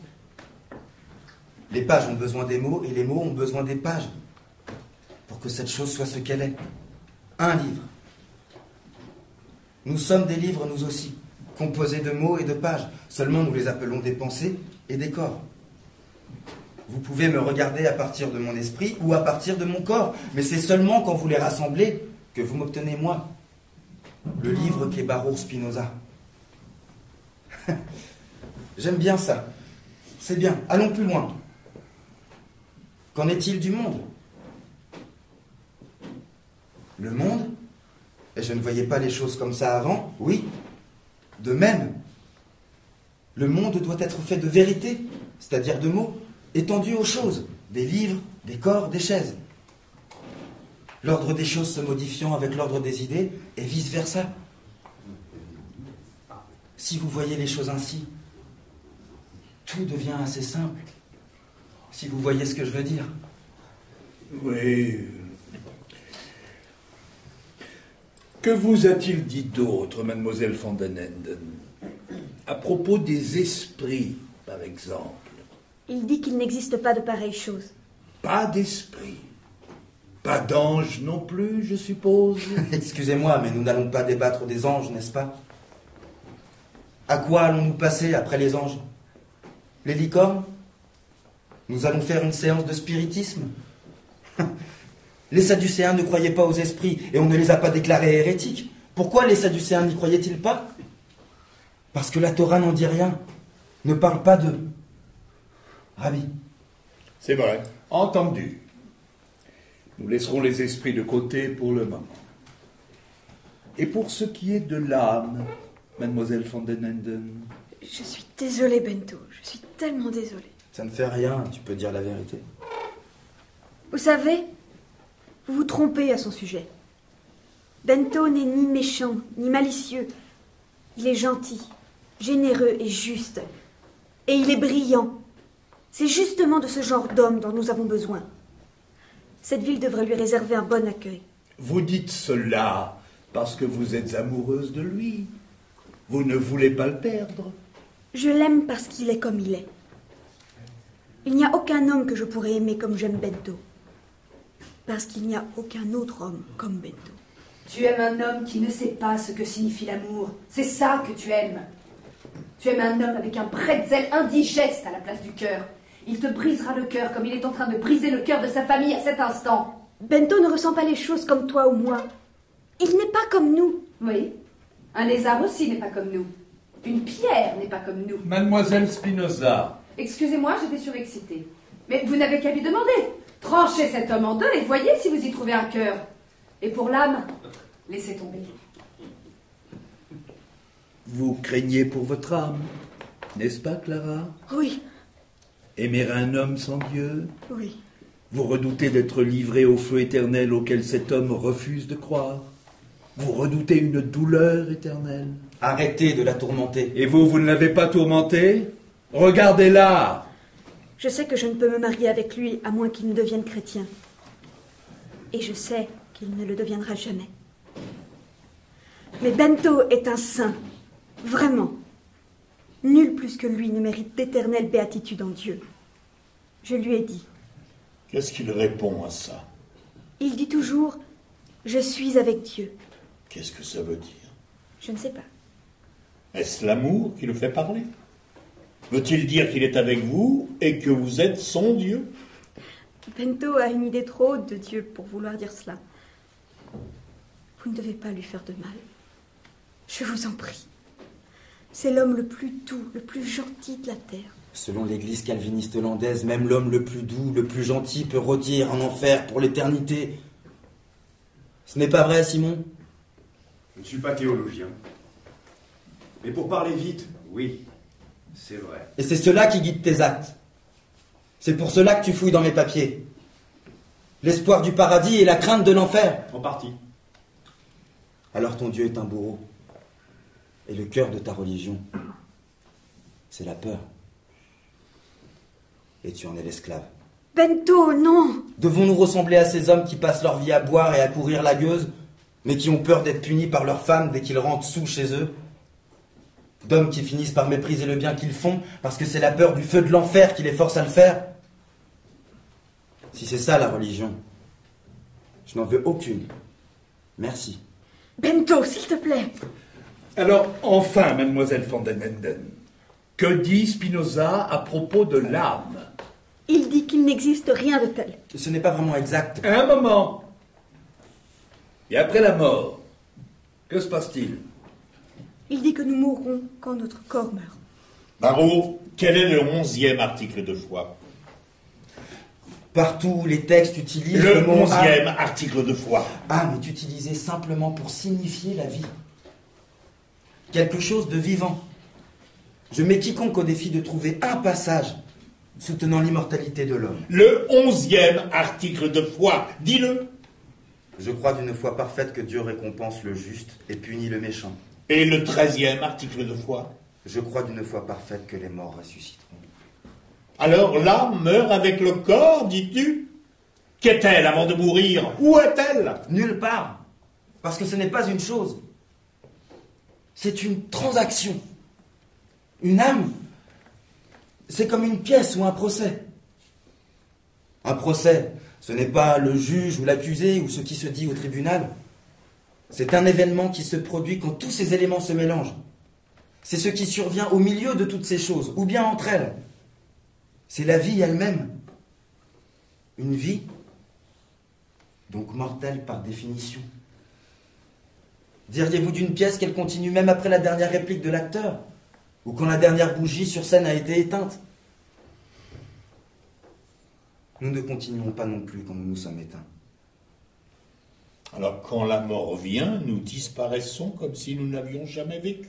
Mais nos idées subsistent, comme partie de l'intelligence éternelle de Dieu. Où elles ont commencé, comme une goutte d'eau qui se change en buée et retourne à la mer. Tu ne crains pas l'éternité? Nous sommes dans l'éternité. Nous n'avons besoin d'aller nulle part, ni de mourir pour trouver l'éternité. Nous y sommes déjà. Nous prenons part à l'éternité à l'instant même, en étant vivants et en comprenant Dieu par des idées claires et distinctes. Bento, ne me dis pas que tu peux rester étendu dans le noir, sans craindre la mort. Bien sûr que je la crains. Je suis un homme. Mais ma peur ne me sert pas de prétexte pour courir à l'église. Un homme véritablement libre ne pense jamais à la mort. Un homme qui a libéré son esprit utilise sa vie pour méditer sur la vie et jouir de la vie. En jouir plus que tout. Il ne peut y avoir trop de joie. Alors nous mourrons vertueux, et cela pour rien. Non. Nous sommes vertueux par amour de la vertu. Vous le savez mieux que personne. Monsieur, vous me l'avez appris. Mais ton âme, Baruch, oui, je dis âme éternelle, toi dont le nom signifie béni. Tu ne crois pas que tu prendras part au monde futur? Tu ne crois pas que tu seras béni en récompense de ta vertu? La béatitude n'est pas la récompense de la vertu, mais la vertu même. Et nous l'atteignons sans travailler pour Dieu? Sans penser de Dieu? Dieu n'a pas besoin de notre travail ou de nos pensées. Dieu n'a besoin de rien. Dieu ne peut avoir besoin de rien sans cesser d'être Dieu. Les gens pensent que Dieu s'afflige des actes des impies et prend plaisir aux actes des croyants. L'affliction, le plaisir et le désir de vengeance, ce sont des émotions humaines qui n'ont pas de place en Dieu. Comment sais-tu tout ça? Comment connais-tu la nature du Dieu tout plein de mystères? De la même façon que je sais que les 3 angles d'un triangle sont égaux à ses 2 angles droits, parce que cela doit être vrai. Dieu n'est pas mystérieux. Dieu est aussi simple que A est égal à A. Bon, je crois d'une foi parfaite dans le Dieu de mes pères, et dans ses commandements que je crains de transgresser. Maïmonide dit qu'on ne commet pas de péché contre Dieu, Rabbi. C'est vrai. Parfait alors. N'entre pas dans le monde futur. Sois mort pour toujours. Pourquoi Baruch Spinoza devrait-il s'en faire puisqu'il a abandonné sa part dans le monde futur? Il a abandonné tout le reste. Sanhedrin 2.1 dit « Tous les Israélites ont une part dans le monde futur. Apparemment, je n'ai pas lieu de m'inquiéter. J'ai une option sur la vie après la mort simplement en étant né juif. » Tous les bons Israélites, tous les Israélites fidèles et pieux, tous les Israélites qui suivent la loi, ils ont une part dans le monde futur. Rabbi, il admet qu'il ne croit pas dans l'immortalité de l'âme. N'est-ce pas suffisant pour l'excommunier? Mishneh Torah, Ilchot Mezuzah 6.13. Qu'est-ce que c'est que ça? Rien ne subsiste éternellement sauf la connaissance du Créateur du monde. Vous le citez dans votre livre, monsieur, et vous l'approuvez. Ce n'est pas suffisant pour l'excommunier. Alors d'accord, laissons l'immortalité de l'âme. Il nie l'autorité divine et la vérité de l'Écriture sainte. Il dit que nous allons dans le monde futur sans recevoir de récompense ou de châtiment. Il rejette les esprits et les anges. Et les licornes. Je veux l'écouter jusqu'au bout. Comment le censurer si vous lui faites ce plaisir? Je veux l'entendre, naturellement. Ainsi, il peut se dérober et vous pouvez différer. Je sais combien chez vous on aime se soutenir. Je sais que c'est votre travail de défendre cet homme. Je le défends parce que je l'aime. Je vous le dis, jusqu'à ce jour, je ne savais pas la part de mon cœur que possédait Baruch Spinoza. Maintenant, je sais qu'il tient mon cœur dans le creux de sa main. Il a la part du cœur que mon petit-fils aurait eue si Dieu m'avait fait le bonheur de m'en donner un. Alors dites à votre petit-fils juif qu'il a dérangé notre ville chrétienne et faites-le taire. Mon oncle, je vois ce que vous êtes. Vous ne voulez pas que Bento soit excommunié ou réduit au silence. Vous voulez faire taire les juifs. Tous les juifs. Simon, c'est de la calomnie haineuse. Peut-être êtes-vous ici pour le provoquer. Peut-être souhaiteriez-vous le voir crier ses idées sur les toits de façon à pouvoir expulser tous ces gens. Ce n'est pas Bento qui hait les juifs, c'est vous. Qu'ai-je bien pu te dire qui te fasse penser pareille chose? Ou prétends-tu connaître mes pensées? Et vas-tu me poursuivre pour mes pensées? Vous le poursuivez pour les siennes. Il n'a cessé de les diffuser. Devons-nous nous recroqueviller de crainte de nos propres pensées? Alors tu le défends aussi? Oui, je le défendrai. C'est mon ami que j'ai trahi pour vous obéir. Ce n'est pas mon procès ici. Vraiment, mon oncle? Ni le mien? Ce n'est pas le procès de tout ce que je suis et en quoi je crois. Je suis un serviteur loyal d'Amsterdam, qui de l'aube au crépuscule travaille au maintien de notre esprit de tolérance. Tolérance. Notre tolérance n'est-elle pas un masque pour l'injustice et la répression? La torture invisible. Alors honore le masque. C'est tout ce que nous avons. Sommes-nous obligés d'être hypocrites? Oubliez Baruch. Pourquoi ne quittez-vous pas Amsterdam? C'est incroyable, c'est moi qui me retrouve attaqué. Monsieur Valkenburg, vous semblez être au cœur d'une dispute de famille. C'est assez merveilleux, n'est-ce pas? Quelqu'un devrait écrire tout ça. Je devrais cadenasser les portes de cette synagogue sur le champ. Ennemi des Juifs! Pensez-vous que je voulais en arriver là? Que je voulais venir ici, aujourd'hui, ou vous compromettre? Savez-vous qui j'ai au-dessus de moi? Des hommes plus puissants que moi. Des hommes prêts à détruire cette communauté, la condamnant non seulement au silence, mais la détruisant par le feu et les cendres. Mais par respect pour cet homme, avec qui j'ai travaillé à frayer un chemin pour que juifs et chrétiens puissent vivre ensemble, je me suis porté volontaire, en m'efforçant de sauver mon ami et tous ces gens de beaucoup de souffrances.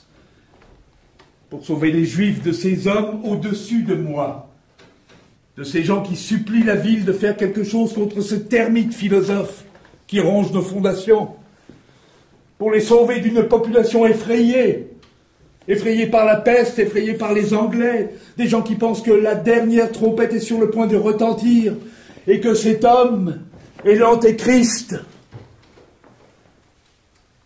Il y a des hommes au pouvoir qui auraient fait capturer Spinoza pendant la nuit et jeter dans une fosse.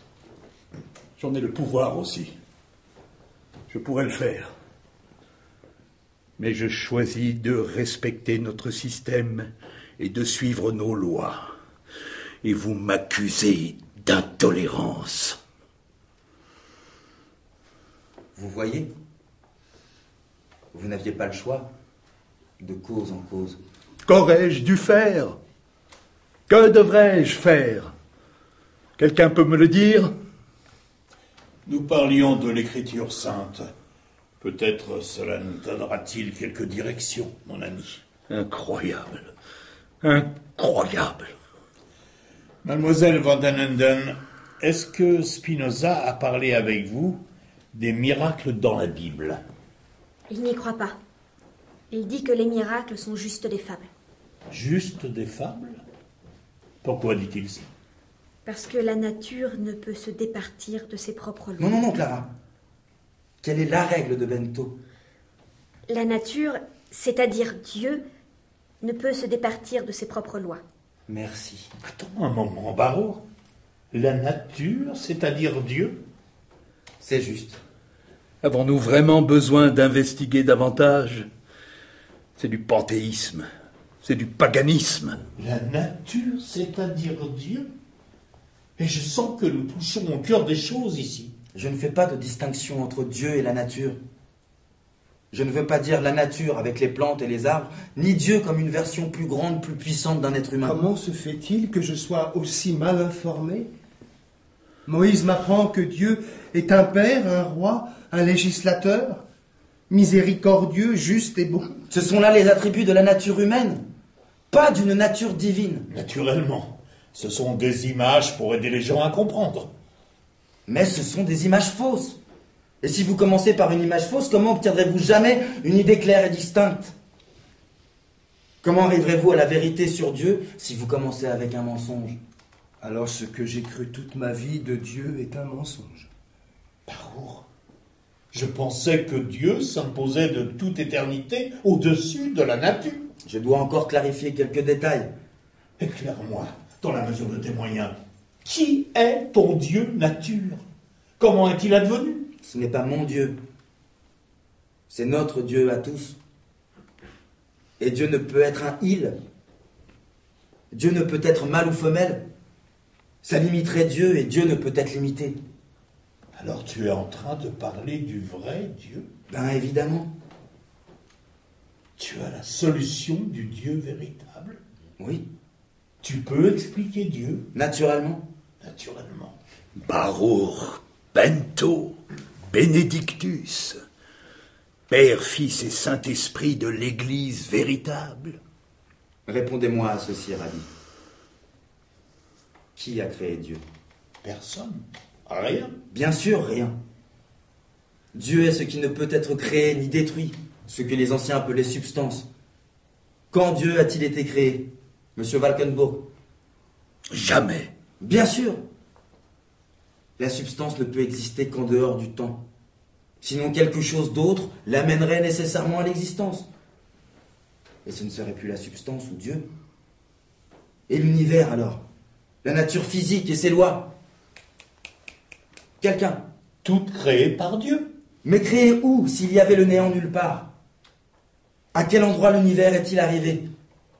Il y a 1 million de théories pour ça. Les commentaires théologiques sont sans fin. Je n'ai besoin des commentaires de personne, juste de mon esprit.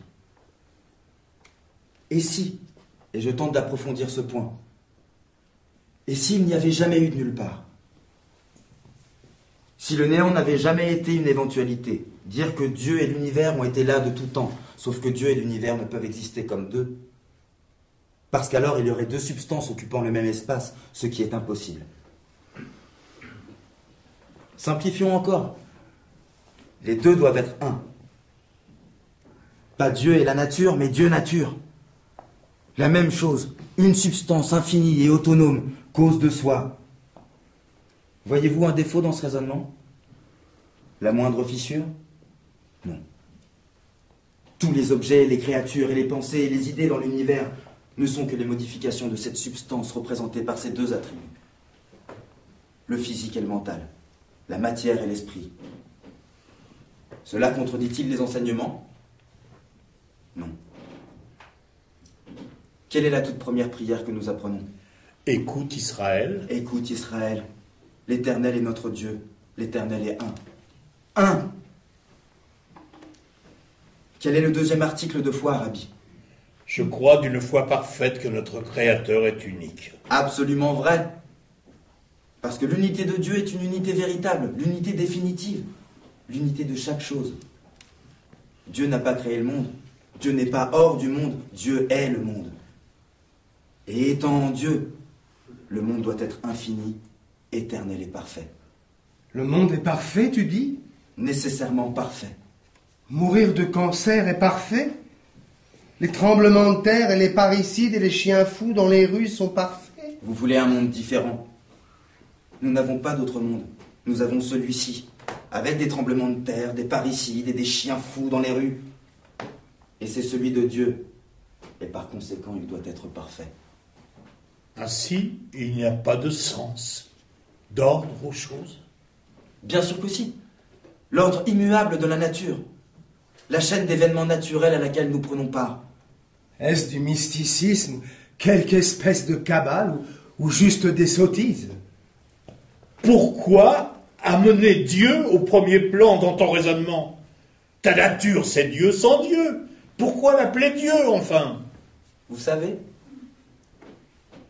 c'est la première question intéressante de toute la journée. Comment oses-tu parler au rabbin de la sorte? Laissez-le parler, pour l'amour de Dieu. C'est la première fois depuis des années que j'arrive à le comprendre. Merci, madame. Quand avez-vous pensé pour la dernière fois à l'ordre immuable de la nature? Ah mais chut, Baruch, ce n'est pas que tu ne crois pas en Dieu. Tu serais prêt à détruire Dieu. Je ne peux pas. Dieu est substance. La seule chose à ne pouvoir être détruite, comme la nature. Et si Dieu est nature, alors les lois de Dieu ne peuvent être que... Quoi, Rabbi? Les lois de la nature. Oui. Les lois de Dieu doivent être les lois de la lumière et de la chaleur et de la gravité. Les lois que nous respectons parce que nous n'avons pas le choix, par nécessité, juste en étant. Jetez une pierre et la pierre vous dirait probablement qu'elle volait parce qu'elle le voulait. Mais elle suit simplement les lois de la nature, les lois de Dieu, parce que c'est ainsi. Comme nous faisons ce que nous faisons parce que nous le devons. Nous n'avons pas le choix. Une fois que vous savez cela, vous êtes libre. Obéissez à la nécessité et vous êtes libre. Mais c'est la fin de tout. C'est la fin de la volonté libre. C'est du déterminisme. C'est du fatalisme. C'est du calvinisme, voilà ce que c'est. Il n'est pas juif, il est presbytérien. Tu me reproches de m'assimiler à la République hollandaise. Baruch, tu t'assimilerais toi-même à la nature entière. Il ne serait rien. Ce n'est pas ce que je veux, ou vous voulez, ou ce que chacun d'entre nous veut ou préfère. C'est ce qui doit être, par nécessité. Seulement ce qui arrive est possible. Et nous ne pouvons désirer que ce qui doit être. Ton Dieu ne nous considère pas, ne nous voit pas. Si, à travers les yeux d'un moineau, à travers nos yeux, à travers les yeux de n'importe quel chat allongé devant une porte. Et il ne fait pas attention à nous? Si, quand nous faisons attention à autrui. Ce que Dieu ne peut être, c'est un architecte qui vérifie de temps en temps si ses projets sont mis à exécution, ou à quoi ressemblent ses édifices. Pourquoi pas? Il n'y a pas besoin. La nature et l'humanité ne peuvent pas ne pas se conformer au projet de Dieu, où Dieu ne serait pas Dieu et les lois de Dieu ne seraient pas des lois. Tu nous enfermerais avec des chaînes incassables pour toute l'éternité. Libérez-vous avec votre esprit. Bento, il n'y a pas quelque chose qui manque dans ce monde qui est le tien, dans ta philosophie? Tu ne vois pas ce que c'est, cette pièce manquante? Merci. Clara. Clara, comme toujours, est la réponse. Clara apporte la clarté. L'amour. C'est ce qui manque. L'amour de Dieu pour nous. Non. Dieu ne peut pas aimer. La nature ne peut pas aimer, Clara. Oui, mais Bento... Notre amour pour Dieu. Notre amour pour Dieu. C'est ce qui me manquait. Ce n'est pas simplement la connaissance que nous devons atteindre. Nous devons nous élever par la connaissance, au-delà de la connaissance, vers l'amour, jusqu'à aimer ce Dieu qu'on ne peut distinguer du monde et qui doit être aimé comme j'aime Clara, sans l'espoir, sans le besoin de recevoir quoi que ce soit en retour. Et ceci va droit dans mon livre. Merci. Honte à toi. Honte à toi, Baruch. Dans cet endroit. Blâmer les lois de la nature, blâmer la gravité, blâmer Dieu. Clara a l'air horrifiée. Mais, Baruch, si ce que tu dis est vrai, tout ce que nous faisons ou disons est prédestiné. Tout ce qui se passe ici est prédéterminé. Oui. Ça doit vouloir dire ça. Et le résultat aujourd'hui est connu d'avance. Oui, ça doit vouloir dire ça aussi. Que vous me libériez ou me condamniez, vous n'avez pas le choix. Si vous pensez vous disculper à ce compte, réfléchissez encore. Si seulement nous pouvions arrêter nos pensées. Si seulement nous pouvions les arrêter, comme nous arrêtons l'eau qui coule d'une bouteille. Mademoiselle Van der Linden, je sais que Bento a tourmenté votre cœur. Il l'a plus que tourmenté. Il a transporté mon cœur, mais aussi semé dans mon esprit tant de questions et d'idées. Que vais-je faire de toutes ces pensées? Oh Dieu, Dieu, aide-moi, s'il te plaît, s'il te plaît, s'il te plaît. Apportez-lui de l'eau.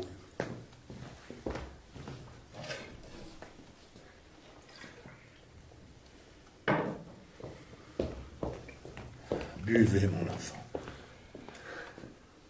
Rabbi, jusqu'où le laissons-nous parler? Cet homme est athée. N'est-ce pas suffisamment clair et distinct?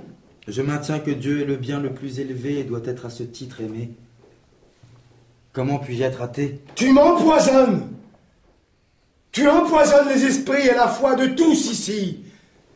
Tu n'es pas un juif et tu n'es pas digne de te tenir dans cette maison. Tu n'es pas digne de porter ceci sur ta tête. Sois maudit, Baruch. Sois maudit. Baruch Spinoza n'est pas un bon citoyen. Ce n'est pas un bon juif. C'est la seule question qui nous est posée ici. Pour ma part, je dis que cet homme doit être publiquement déshabillé, fouetté et forcé à s'allonger à l'entrée de la synagogue pour que chacun lui passe sur le corps en sortant, même s'il doit se tirer une balle en rentrant chez lui. Dieu me pardonne.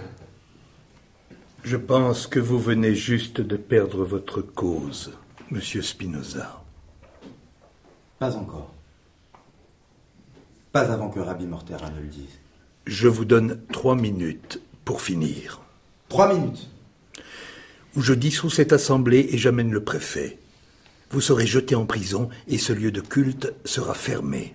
Donc vous ordonnez au Parnassim de me condamner? Vous, avec votre respect de la loi? Vous avez assez abusé de moi, jeune homme. N'allez pas plus loin. Donnez-lui du temps. Je lui donne 3 minutes. De quel droit êtes-vous ici, pour commencer? Le but de l'État, monsieur Spinoza, est de garantir la paix. Le but de l'État, monsieur, c'est la liberté. La liberté, vous dites?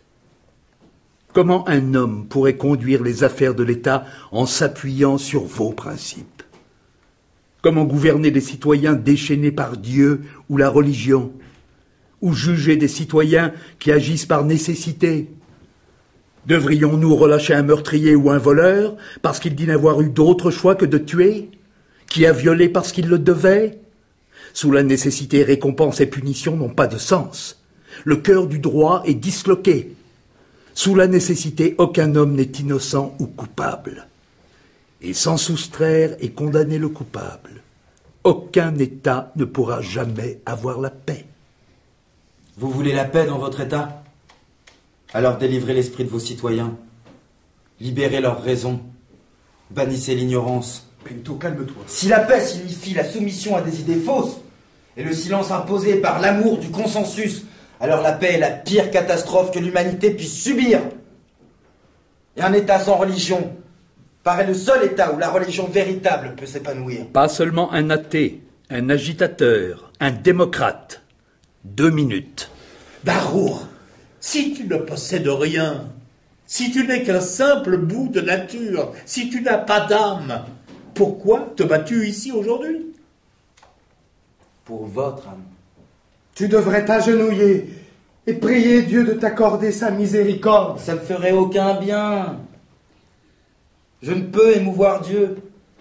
Rien ne le peut. Baruch, ta vision des choses est terrifiante. Non. Réjouissante. Vivifiante. Nous n'avons aucun but sur la terre. Vous pourriez tout autant demander si Dieu a un but. La nature n'a pas de but sauf d'être la nature. Il n'y a pas de direction, pas de salut. Bien sûr qu'il y a un salut. Mais nous n'avons rien à faire pour le gagner sauf d'être ce que nous sommes. Le meilleur de ce que nous sommes. Comme j'essaie d'être le meilleur agitateur calviniste, panthéiste, juif, païen que je puisse être. 1 minute. Laissez-moi parler. Laissez-le parler. Mais, Bento, dans cet univers qui est le tien, de quelle façon un homme doit-il vivre? En aimant Dieu et ses voisins, ceux qui représentent la somme entière de la loi et des prophètes, en réalisant que nous sommes perdus en Dieu et que nous ne faisons qu'un avec l'éternité, en reconnaissant l'ordre et la beauté de la création, en reconnaissant que nous ne sommes que l'expression des attributs infinis de Dieu, en reconnaissant l'union de nos esprits avec la nature tout entière. Il est temps. En obtenant la paix de l'esprit, qui arrive avec la connaissance que toutes les choses arrivent par nécessité, comme il doit, par le pouvoir d'un Dieu suprême et parfait dont nous aussi faisons partie. Il est temps, s'il vous plaît. Tu crois tout cela, Baruch? D'une foi parfaite et avec des preuves à l'appui. Il est temps, monsieur Spinoza. Rabbi, vous êtes l'un des plus grands esprits d'Amsterdam. Si vous avez suivi la vérité de ce que j'ai dit, vous ne pouvez pas les laisser en conscience me jeter dans les ténèbres. Vous ne pouvez pas me chasser de mon peuple ou me retirer ce que je suis. Dites-leur, Rabbi. Dites-leur que c'est la vérité. La vérité n'est plus le problème ici. N'est-ce pas votre sauveur qui a dit que la vérité nous rendrait libres? Vous avez assassiné mon Dieu et mon sauveur, et pour cela êtes passé en jugement aujourd'hui. Maintenant, je réclame une sentence, et une sentence à la hauteur du crime. Cet homme a commis un déicide. Jugez-le en conséquence et finissons-en. Rabbi, parlez.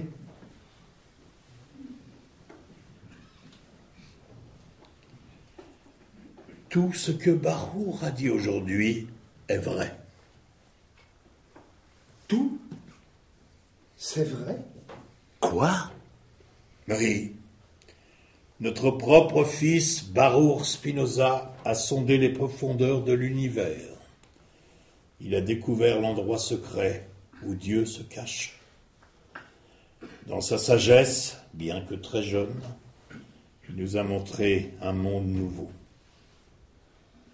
Mais logiquement et par nécessité, un monde dans lequel on ne peut pas vivre, ne peut pas exister. Non. Rabbi. Je ne peux pas vivre dans un tel monde. Sans mon Dieu, sans ma foi, sans la sagesse de mes pères, où les gens ne seraient que pantins. Donc je refuse ce monde qui est le tien. Je le trouve invivable. Parlez-vous dans l'intérêt de cet homme ou... Je te parle à toi, mon fils. Car c'est toi qui nous jetterais dans les ténèbres. Ces gens, ces braves gens, sont des croyants. Ils survivront à ce que tu as dit aujourd'hui. Mais, en ce qui me concerne, tu m'as privé de sommeil pour toujours. Tu as vidé mon ciel et changé les étoiles en poussière, et fait de ma terre un désert. Tu voulais m'apprendre à t'excommunier. Apprends-moi à te dire au revoir. Dieu ordonna à Abraham de tuer son fils, mais retint sa main. Ma main, il ne la retiendra pas, bien que mon cœur soit brisé. Pardonnez-moi, Rabbi. Pardonnez-moi. Tu seras plus grand que nous tous, Baruch, mais pas comme juif. Quelqu'un veut-il parler en faveur de cet homme?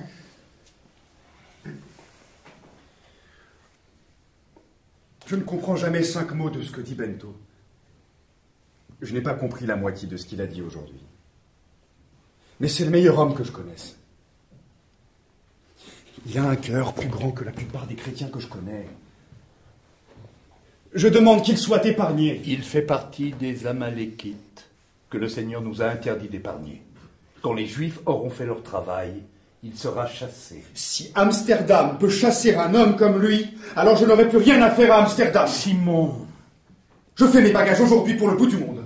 As-tu idée de qui tu pourrais être maintenant dans cette ville parmi nous? Je ne suis pas des vôtres. Souviens-toi, Bento. Pas trop fort, qu'il ne s'étouffe. Pas trop doucement, qu'il ne s'enfuit. Simon! Mon frère m'a fait honte. J'ai aimé Dieu toute ma vie et de tout mon cœur et de toute mon âme. Maintenant, je comprends que je croyais seulement aimer Dieu. Si vous chassez Baruch, loin des Juifs, vous devez me chasser avec lui. Excommuniez-moi. Non, Rebecca! Tu es le fils de mon père, je ne te laisserai pas partir seul. Tu dois rester ici, Rebecca.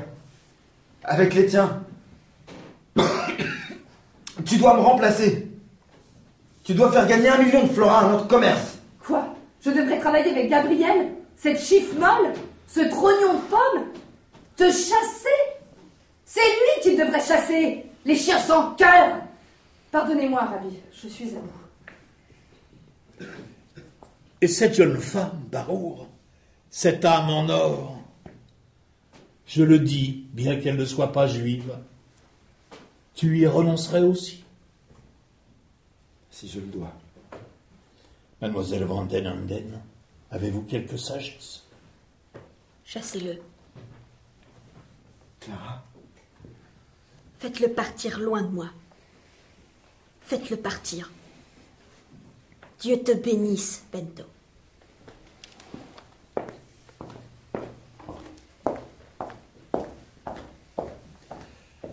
Je ne pense pas que les Parnassim aient besoin de se concerter. Je prononcerai le jugement qui convient. Sonnez le chauffard.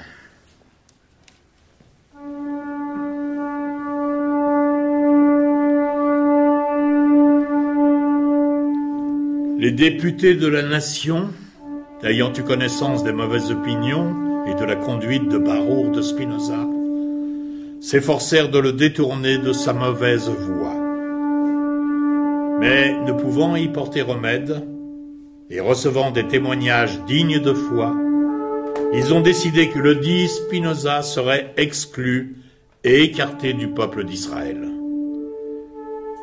Nous ordonnons que nul n'ait de relation écrite et verbale avec Spinoza, qu'il ne lui soit rendu aucun service, que personne ne demeure sous le même toit que lui, que personne ne l'approche à moins de 4 coudées, et que personne ne lise aucun de ses écrits. À l'aide du jugement des saints et des anges, nous excluons, chassons, maudissons et exécrons Baruch de Spinoza, avec le consentement du saint, béni soit-il. Nous formulons ce RM comme Josué le formula à l'encontre de Jéricho, avec toutes les malédictions que l'on trouve dans la Torah. Qu'il soit maudit le jour, qu'il soit maudit la nuit, qu'il soit maudit pendant son sommeil et pendant qu'il veille, qu'il soit maudit à son entrée et qu'il soit maudit à sa sortie. Veuille l'Éternel ne jamais lui pardonner. Que les fièvres et les purulences les plus malignes infestent son corps. Que son âme soit saisie de la plus vive angoisse au moment où elle quittera son corps et qu'elle soit égarée dans les ténèbres et le néant. Que Dieu lui ferme à jamais l'entrée de sa maison. Veuille l'Éternel allumer contre cet homme toute sa colère et déverser contre lui tous les maux mentionnés dans le livre de la loi. Et l'Éternel effacera son nom dans ce monde et à tout jamais, et qu'il plaise à l'Éternel de le séparer de toutes les tribus d'Israël, en l'affligeant de toutes les malédictions que contient la Torah. C'est le jugement le plus sévère de l'histoire de la nation portugaise.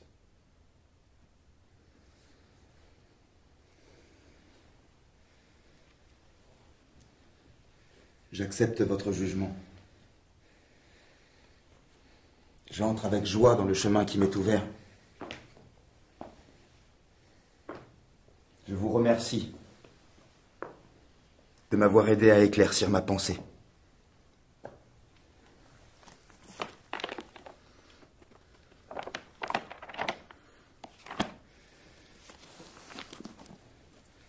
Et je vous quitte plus innocent que ne le furent les premiers Hébreux hors d'Égypte.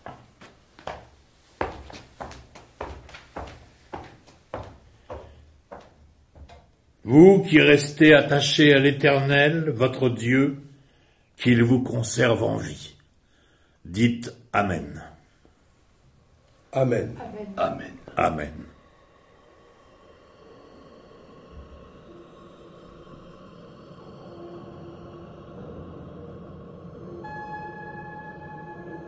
C'était La Nouvelle Jérusalem de David Ives, dans une traduction de Stéphane Valensi, avec François Sienner, Valkenburg, Jean-Claude Sachot, Saoul Lévy Mortera, Pierre-Henri Puente, Gaspard Rodriguez Ben Israël, Robinson Stévenin, Baruch de Spinoza, Slimane Yefsa, Simon de Vries, Aurélie Nuzillard, Clara van den Enden, Ingrid Donadieu, Rebecca de Spinoza, et les voix de Philippe Bouvard, François Briot, Pierre Casadei, Richard Chevalier, Hervé Colombel. Bruitage, Bertrand Amiel. Conseillère littéraire, Laurence Courtois. Prise de son et mixage, Jean-Louis Deloncle. Assistance technique et montage, Mathieu Leroux. Assistante à la réalisation, Cécile Lafont. Réalisation, Etienne Vallès.